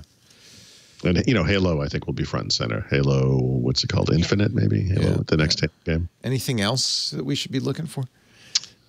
Well, Microsoft in the build up to this has been doing a series of blog posts where they kind of highlight individual pieces of tech in the Xbox Series X. The most recent one, which was yesterday, probably dealt with the storage tech. And this is actually kind of interesting because most people seem to believe that the Xbox is a little more powerful than the PlayStation 5 for the most part. Spec-wise, it kind of looks that way, yeah. Yeah, but I don't know if that's going to be in real world, Yeah, real world is, I'm sure they're going to be very comparable. But Sony has been touting this kind of super fast SSD that they have in the PlayStation 5. Right. It's supposed to be faster than anything you get in a PC or whatever. It's supposed to be incredible. So Microsoft talked up this week what they're doing for storage, and of course it's 3,000 words of gobbledygook. But what it basically amounts to is super fast SSD. It's a NVMe SSD, which is what you get in really high-end, laptops and so forth. 2.4 gigabit per second of raw I/O throughput, which is over 40 times the throughput of the original Xbox One, which is, that was a hard drive. So of course it is. I mean, but that's important because, as games get bigger and bigger and more streaming, and you're racing more stuff through the drive. You don't want a 4,800 RPM hard drive hold up the works on the back. No, you don't. That's true. Yeah. So this, overall, I think the system itself is obviously very powerful. I think the storage, I will say, for whatever reason, Xbox 360, this was the case. Original Xbox One, it was absolutely the case. Storage has always been kind of the weak link on the Xbox side, and it seems like with this one, finally they're like, all right, look, we're going for broke on this one, because again, you got to look out whatever they do might be fine year one. You got to look out year 8. Right. This thing has to be future proof, and I think it looks like they're doing the right thing with it. So. Although I always just added an external drive and everything was fine. Well, that was, depending on the Xbox, a USB 3, I think maybe it was the original Xbox One, USB 3 external hard drive was faster than the internal drive. Right. That's stupid. I mean, it's just stupid. It shouldn't be that way. No, NVMe is the right way to go. And that's because the stuff has dropped in price. Yeah. I mean, it's competitive now, and it lasts a long time. There's no, initially there might have been some concern, these are going to wear out, but I think we know now not. Yeah, and I mean, presumably within the lifetime of this device, there'll be a lot of game streaming going on as well, and we'll see. I just bought a enclosure, a Thunderbolt 3 enclosure for my system at home that holds 4 NVMe drives, M.2 NVMe drives in it. Yeah. So it's 4 terabytes. So the enclosure is like this. It's like the size of it's not very big. Right? Yeah. It's a little box. Those things are tight. They're like sticks of gum. Mostly the space is cooling the fan. Yeah, that's funny. But it's so nice because it's Thunderbolt 3, and USB 4 will be this way too. It's 40 gigabytes per second. That's awesome. Really good. That's as fast as anything on the bus. It's PCIe speed. So that's there's no reason of all things, your game machine should totally have that. Right. All right. Let's we're going to get to the back of the book here in just a second. Unless there's anything else. Did we get it all? Yeah, I mean, there was I didn't even mention, there was a Game Pass announcement just about the second half of July. There was nothing exceptional in there, so I didn't even mention it. But if you are a Game Pass subscriber, there are new games coming over the next 2.5 weeks, whatever it is. So. Well, in that case, struck my fancy. I think it would be a good time for me to talk about going to the doctor. Now, wait a minute, guys. Every guy I know goes, no, not me. Who? What? Doctor? No. I'm fine. No problems here. Fit as a fiddle, right as rain. I'll just walk it off. I'll rub some dirt in it. It'll be okay. But that's how guys are.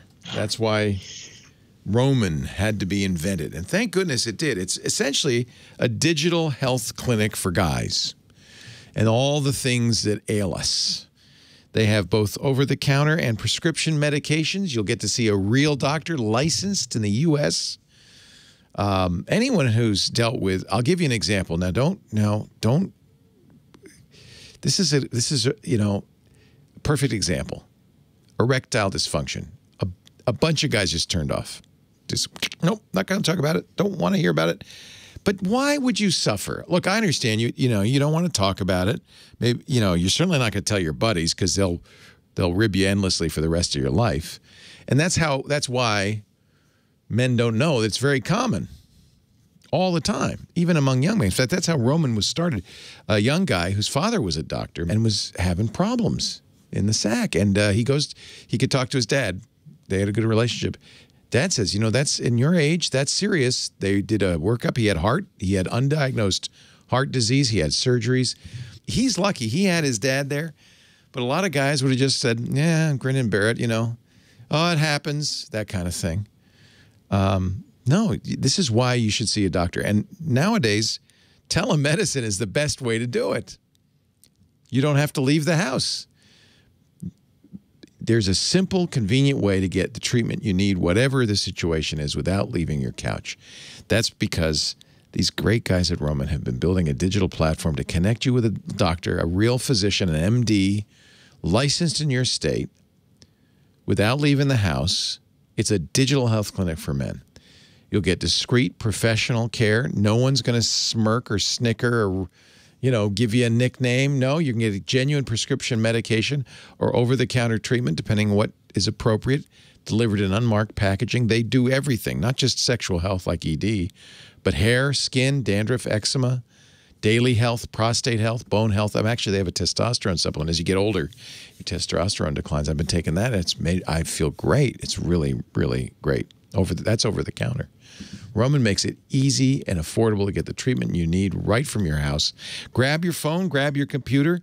You'll complete a free online visit, and then you'll hear back from a U.S. licensed physician within 24 hours. And if the doctor, and by the way, this is the most important part. This is where you're going to get treatment, the treatment you need. If the doctor decides a certain treatment is right for you, he or she can prescribe it and ship it directly to you with free 2-day shipping. You also get free unlimited follow-ups with your doctor anytime you have a question or want to adjust your treatment. I mean, this is something we guys have needed, especially for a long, long time. With Roman, there are no commitments. You can cancel anytime. If you're struggling with ED, no need to be embarrassed or suffer. Stay home and go to GetRoman.com/Windows. GetRoman.com/Windows.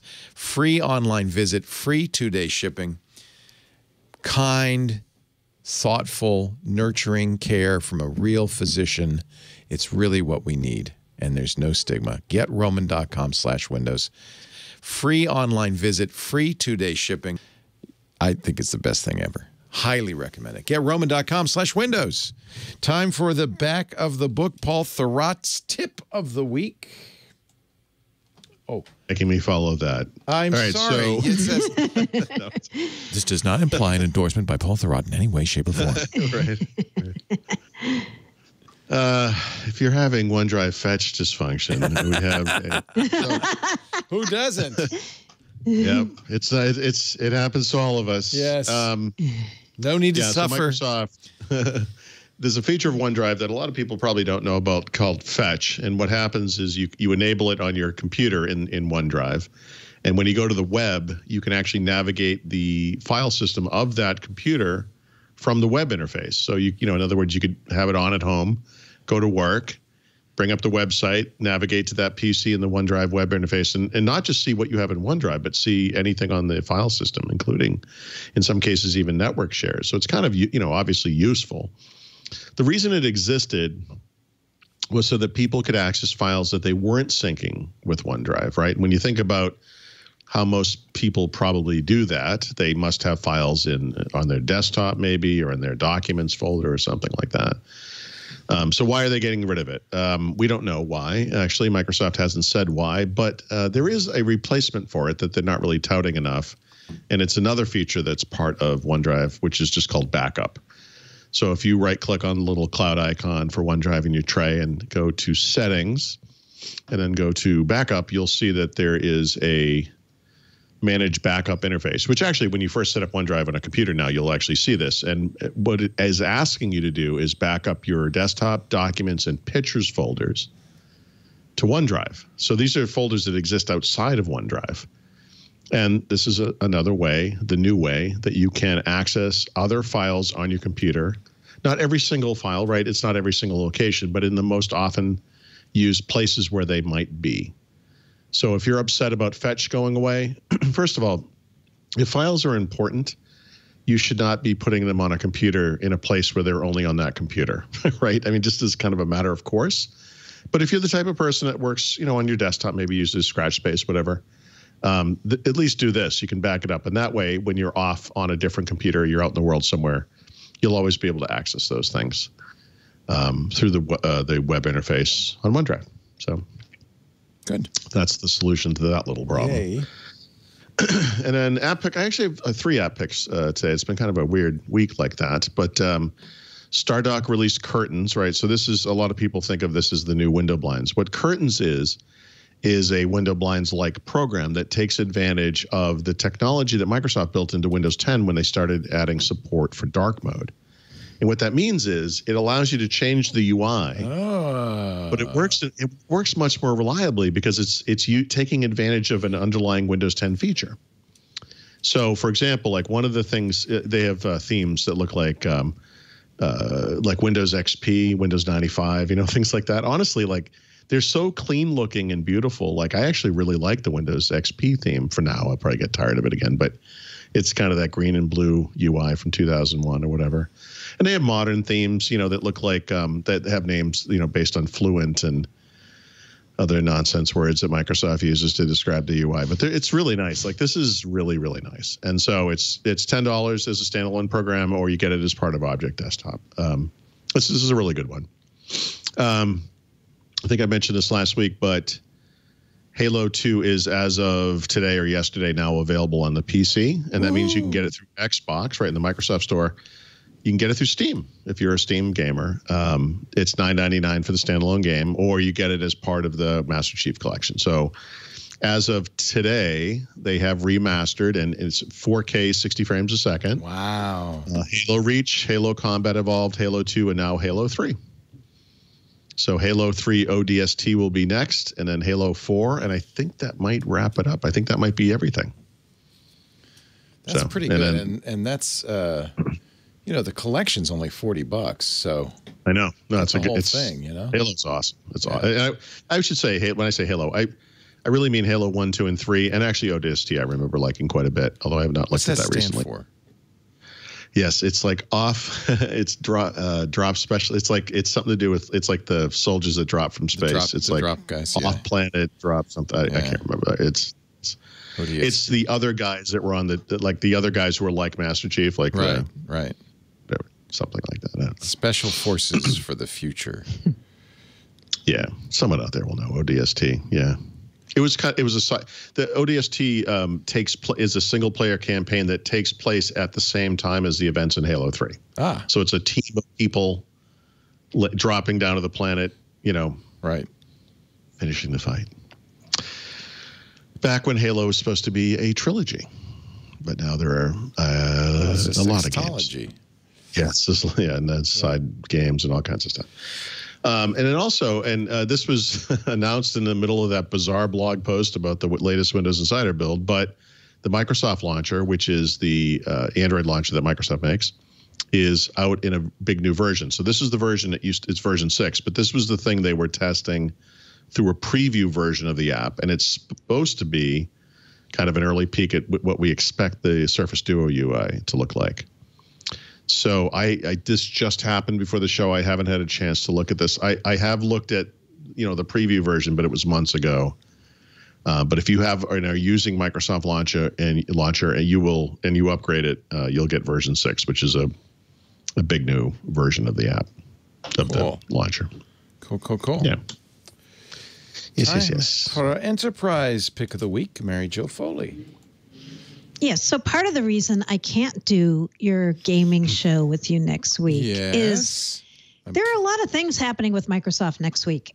And one of the bigger ones is, well, they're having earnings next Wednesday. Oh, that's their right. Q4 earnings. Yeah. And then on Tuesday, Wednesday, and Thursday, it's the Microsoft Inspire Partner Conference, which is their annual worldwide event, usually in person. This year, it's digital only. And Inspire is for partners, but typically there are a lot of product announcements and strategy announcements also during Inspire. And I'm not sure if everybody is going to be able to watch the keynotes. I know we are as press, and the partners will obviously, but on day one, there's going to be a lot of partner announcements. So that's Tuesday. They're having their partner leaders talk to the partners about new programs and such. But day two is Satya Nadella and other Microsoft execs, including Julia White, who is the head of marketing for Azure, and Alyssa Taylor, who heads up a big chunk of the Dynamics 365 business. So I'm expecting there's going to be a lot of product news next week that hopefully we'll be able to talk about to some degree on Windows Weekly, and it won't all be saved up for day two. But Inspire is next week, and I'm just telling people that. So if the keynotes are open and you care about watching those, they're always very interesting. You get kind of a really good overview and glimpse of the different Microsoft businesses when you watch that, because Microsoft is explaining to their partners, here's what we're going to do going forward in terms of products and strategy. So watch for us. Paul and I will be writing about this, and we'll be talking about the keynotes, I'm sure, on Twitter. And if they are open to the public, I'll make sure to tweet links where you can get them. Because maybe we'll want to stream it. Yeah. What day is that? Yeah, day two. So day two is Wednesday, next Wednesday, and that's when Satya Nadella and Brad Smith and the Azure and Dynamics and Office 365 people are all speaking during that day two keynote. So that's during our show. Are you going to be? No. So I think we'll be knowing about some of this news under agreements, I'm guessing, beforehand. Okay. We don't know anything yet, but hopefully we will. All right. So let me know if we should maybe cut away to anything. Cut away. Yeah, I guess we could do that. If it's do you know what time the keynote is?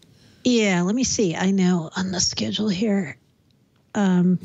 I think because it's virtual, they're rebroadcasting it in multiple time zones and multiple segments. Okay. Right. Yeah, it doesn't matter. It's let's see, Pacific time. It's at 8 a.m., 9, 10, 11. So it'll be over. a.m.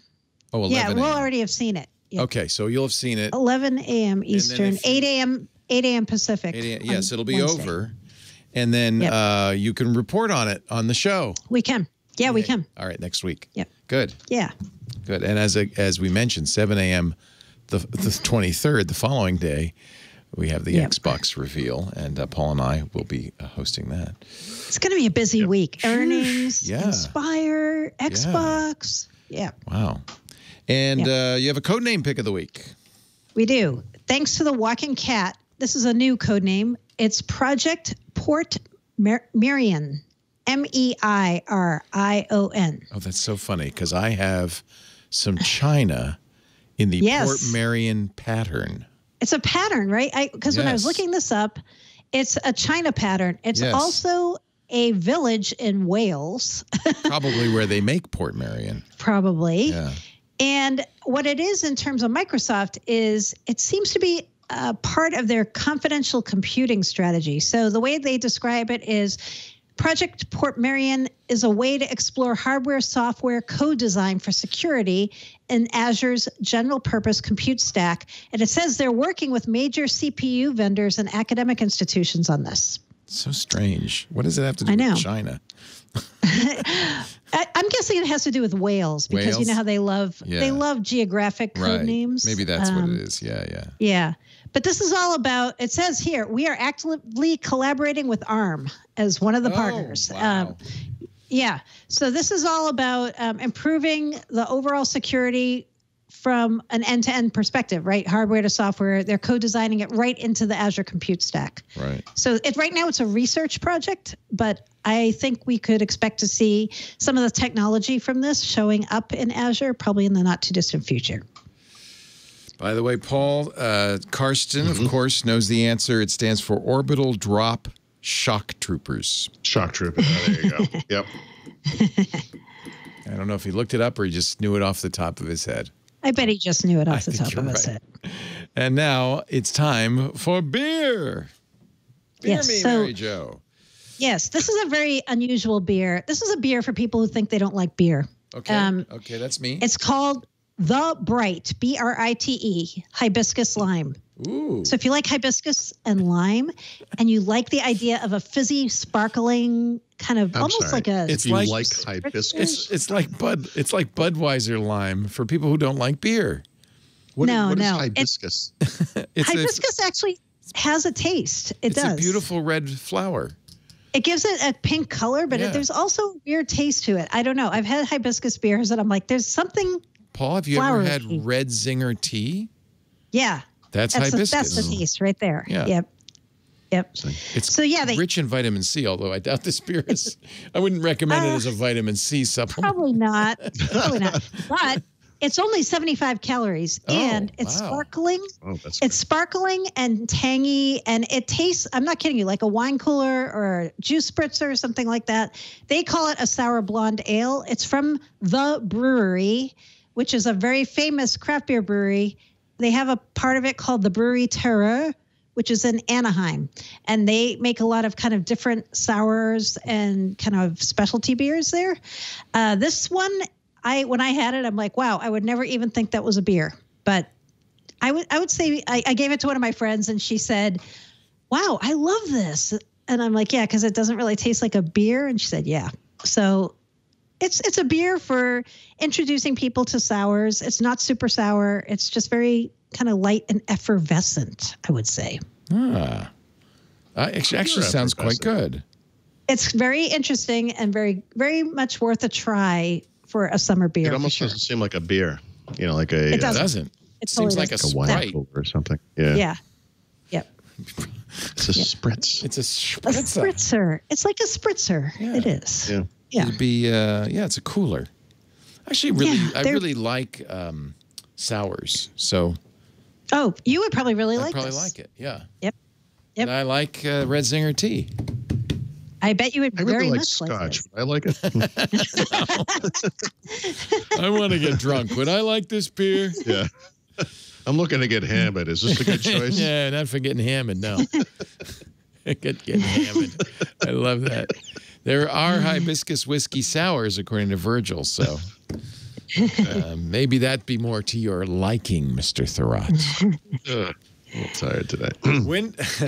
When I was up at 6 a.m. doing Pilates. Don't look at me. Oh boy. Yeah, Oh, wow. boy. I got my I'm very excited about this. I'm going to put this on for you, and don't be afraid. Was this like This is a, machine printed? What they call a mask fitter. They finally came. These are wow. based on a 3D model of my face.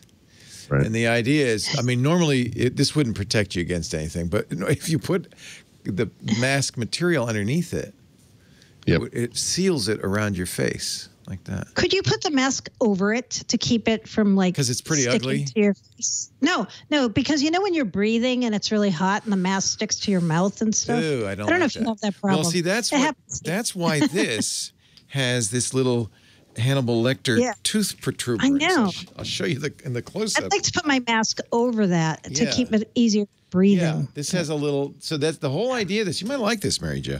The whole idea of this is, this is your nose, right? And this Right. you put the material in this Jeez. grip, It's and like then a it holds it away piranha. from your face. Yeah, it's like a little piranha. Wow. So the cool thing is, this is generated by a 3D program. Yeah. I showed you this, right? And then Yeah. Yeah, And you and can those- get a picture of your face. yes, Right? and so it Yep. generated it, and then I sent this off to actually a place that dental. They print dental stuff, 3D printers, Cadmus Dental in Arlington, Texas, and so they printed it out. And I have this is the fancy one with the little Hannibal Lecter teeth, and then this is the one without. But I agree with you, Mary Jo. I think something that pulls it away from the face. Yeah, it's it like would when be you very get those helpful. the sleep masks that have little bulbs, so it doesn't press against your eye.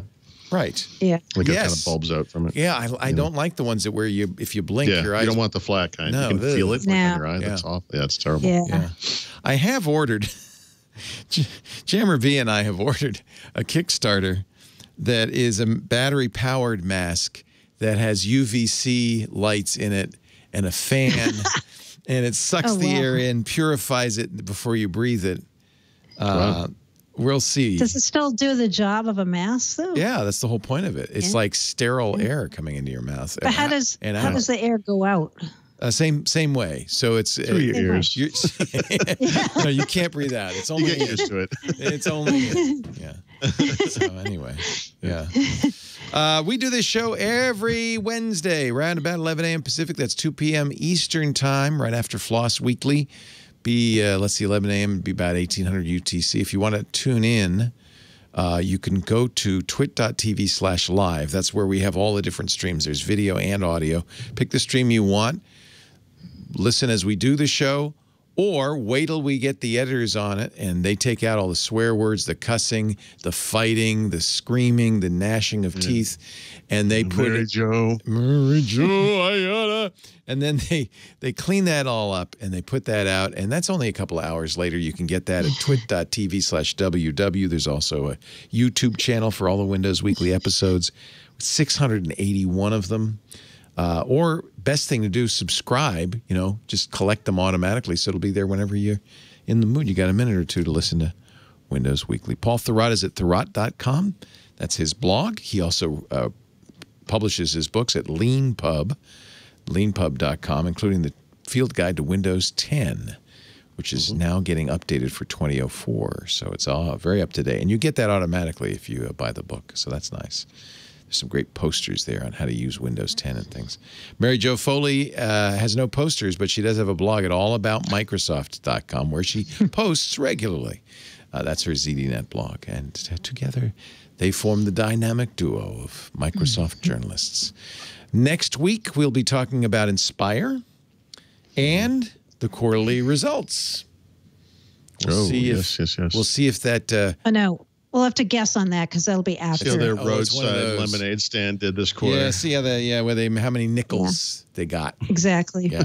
Thanks, guys. We'll talk to you next week. Stay healthy on Windows Weekly. Bye-bye. Hi, I'm Jason Howell, host of All About Android, where each week I'm joined by Ron Richards, Florence Ion, and a rotating crew of Android journalists, developers, and enthusiasts, where we talk about the latest news, hardware, and apps for the Android faithful. You can subscribe by going to twit.tv/AAA or find the show in your podcatcher of choice. That's All About Android.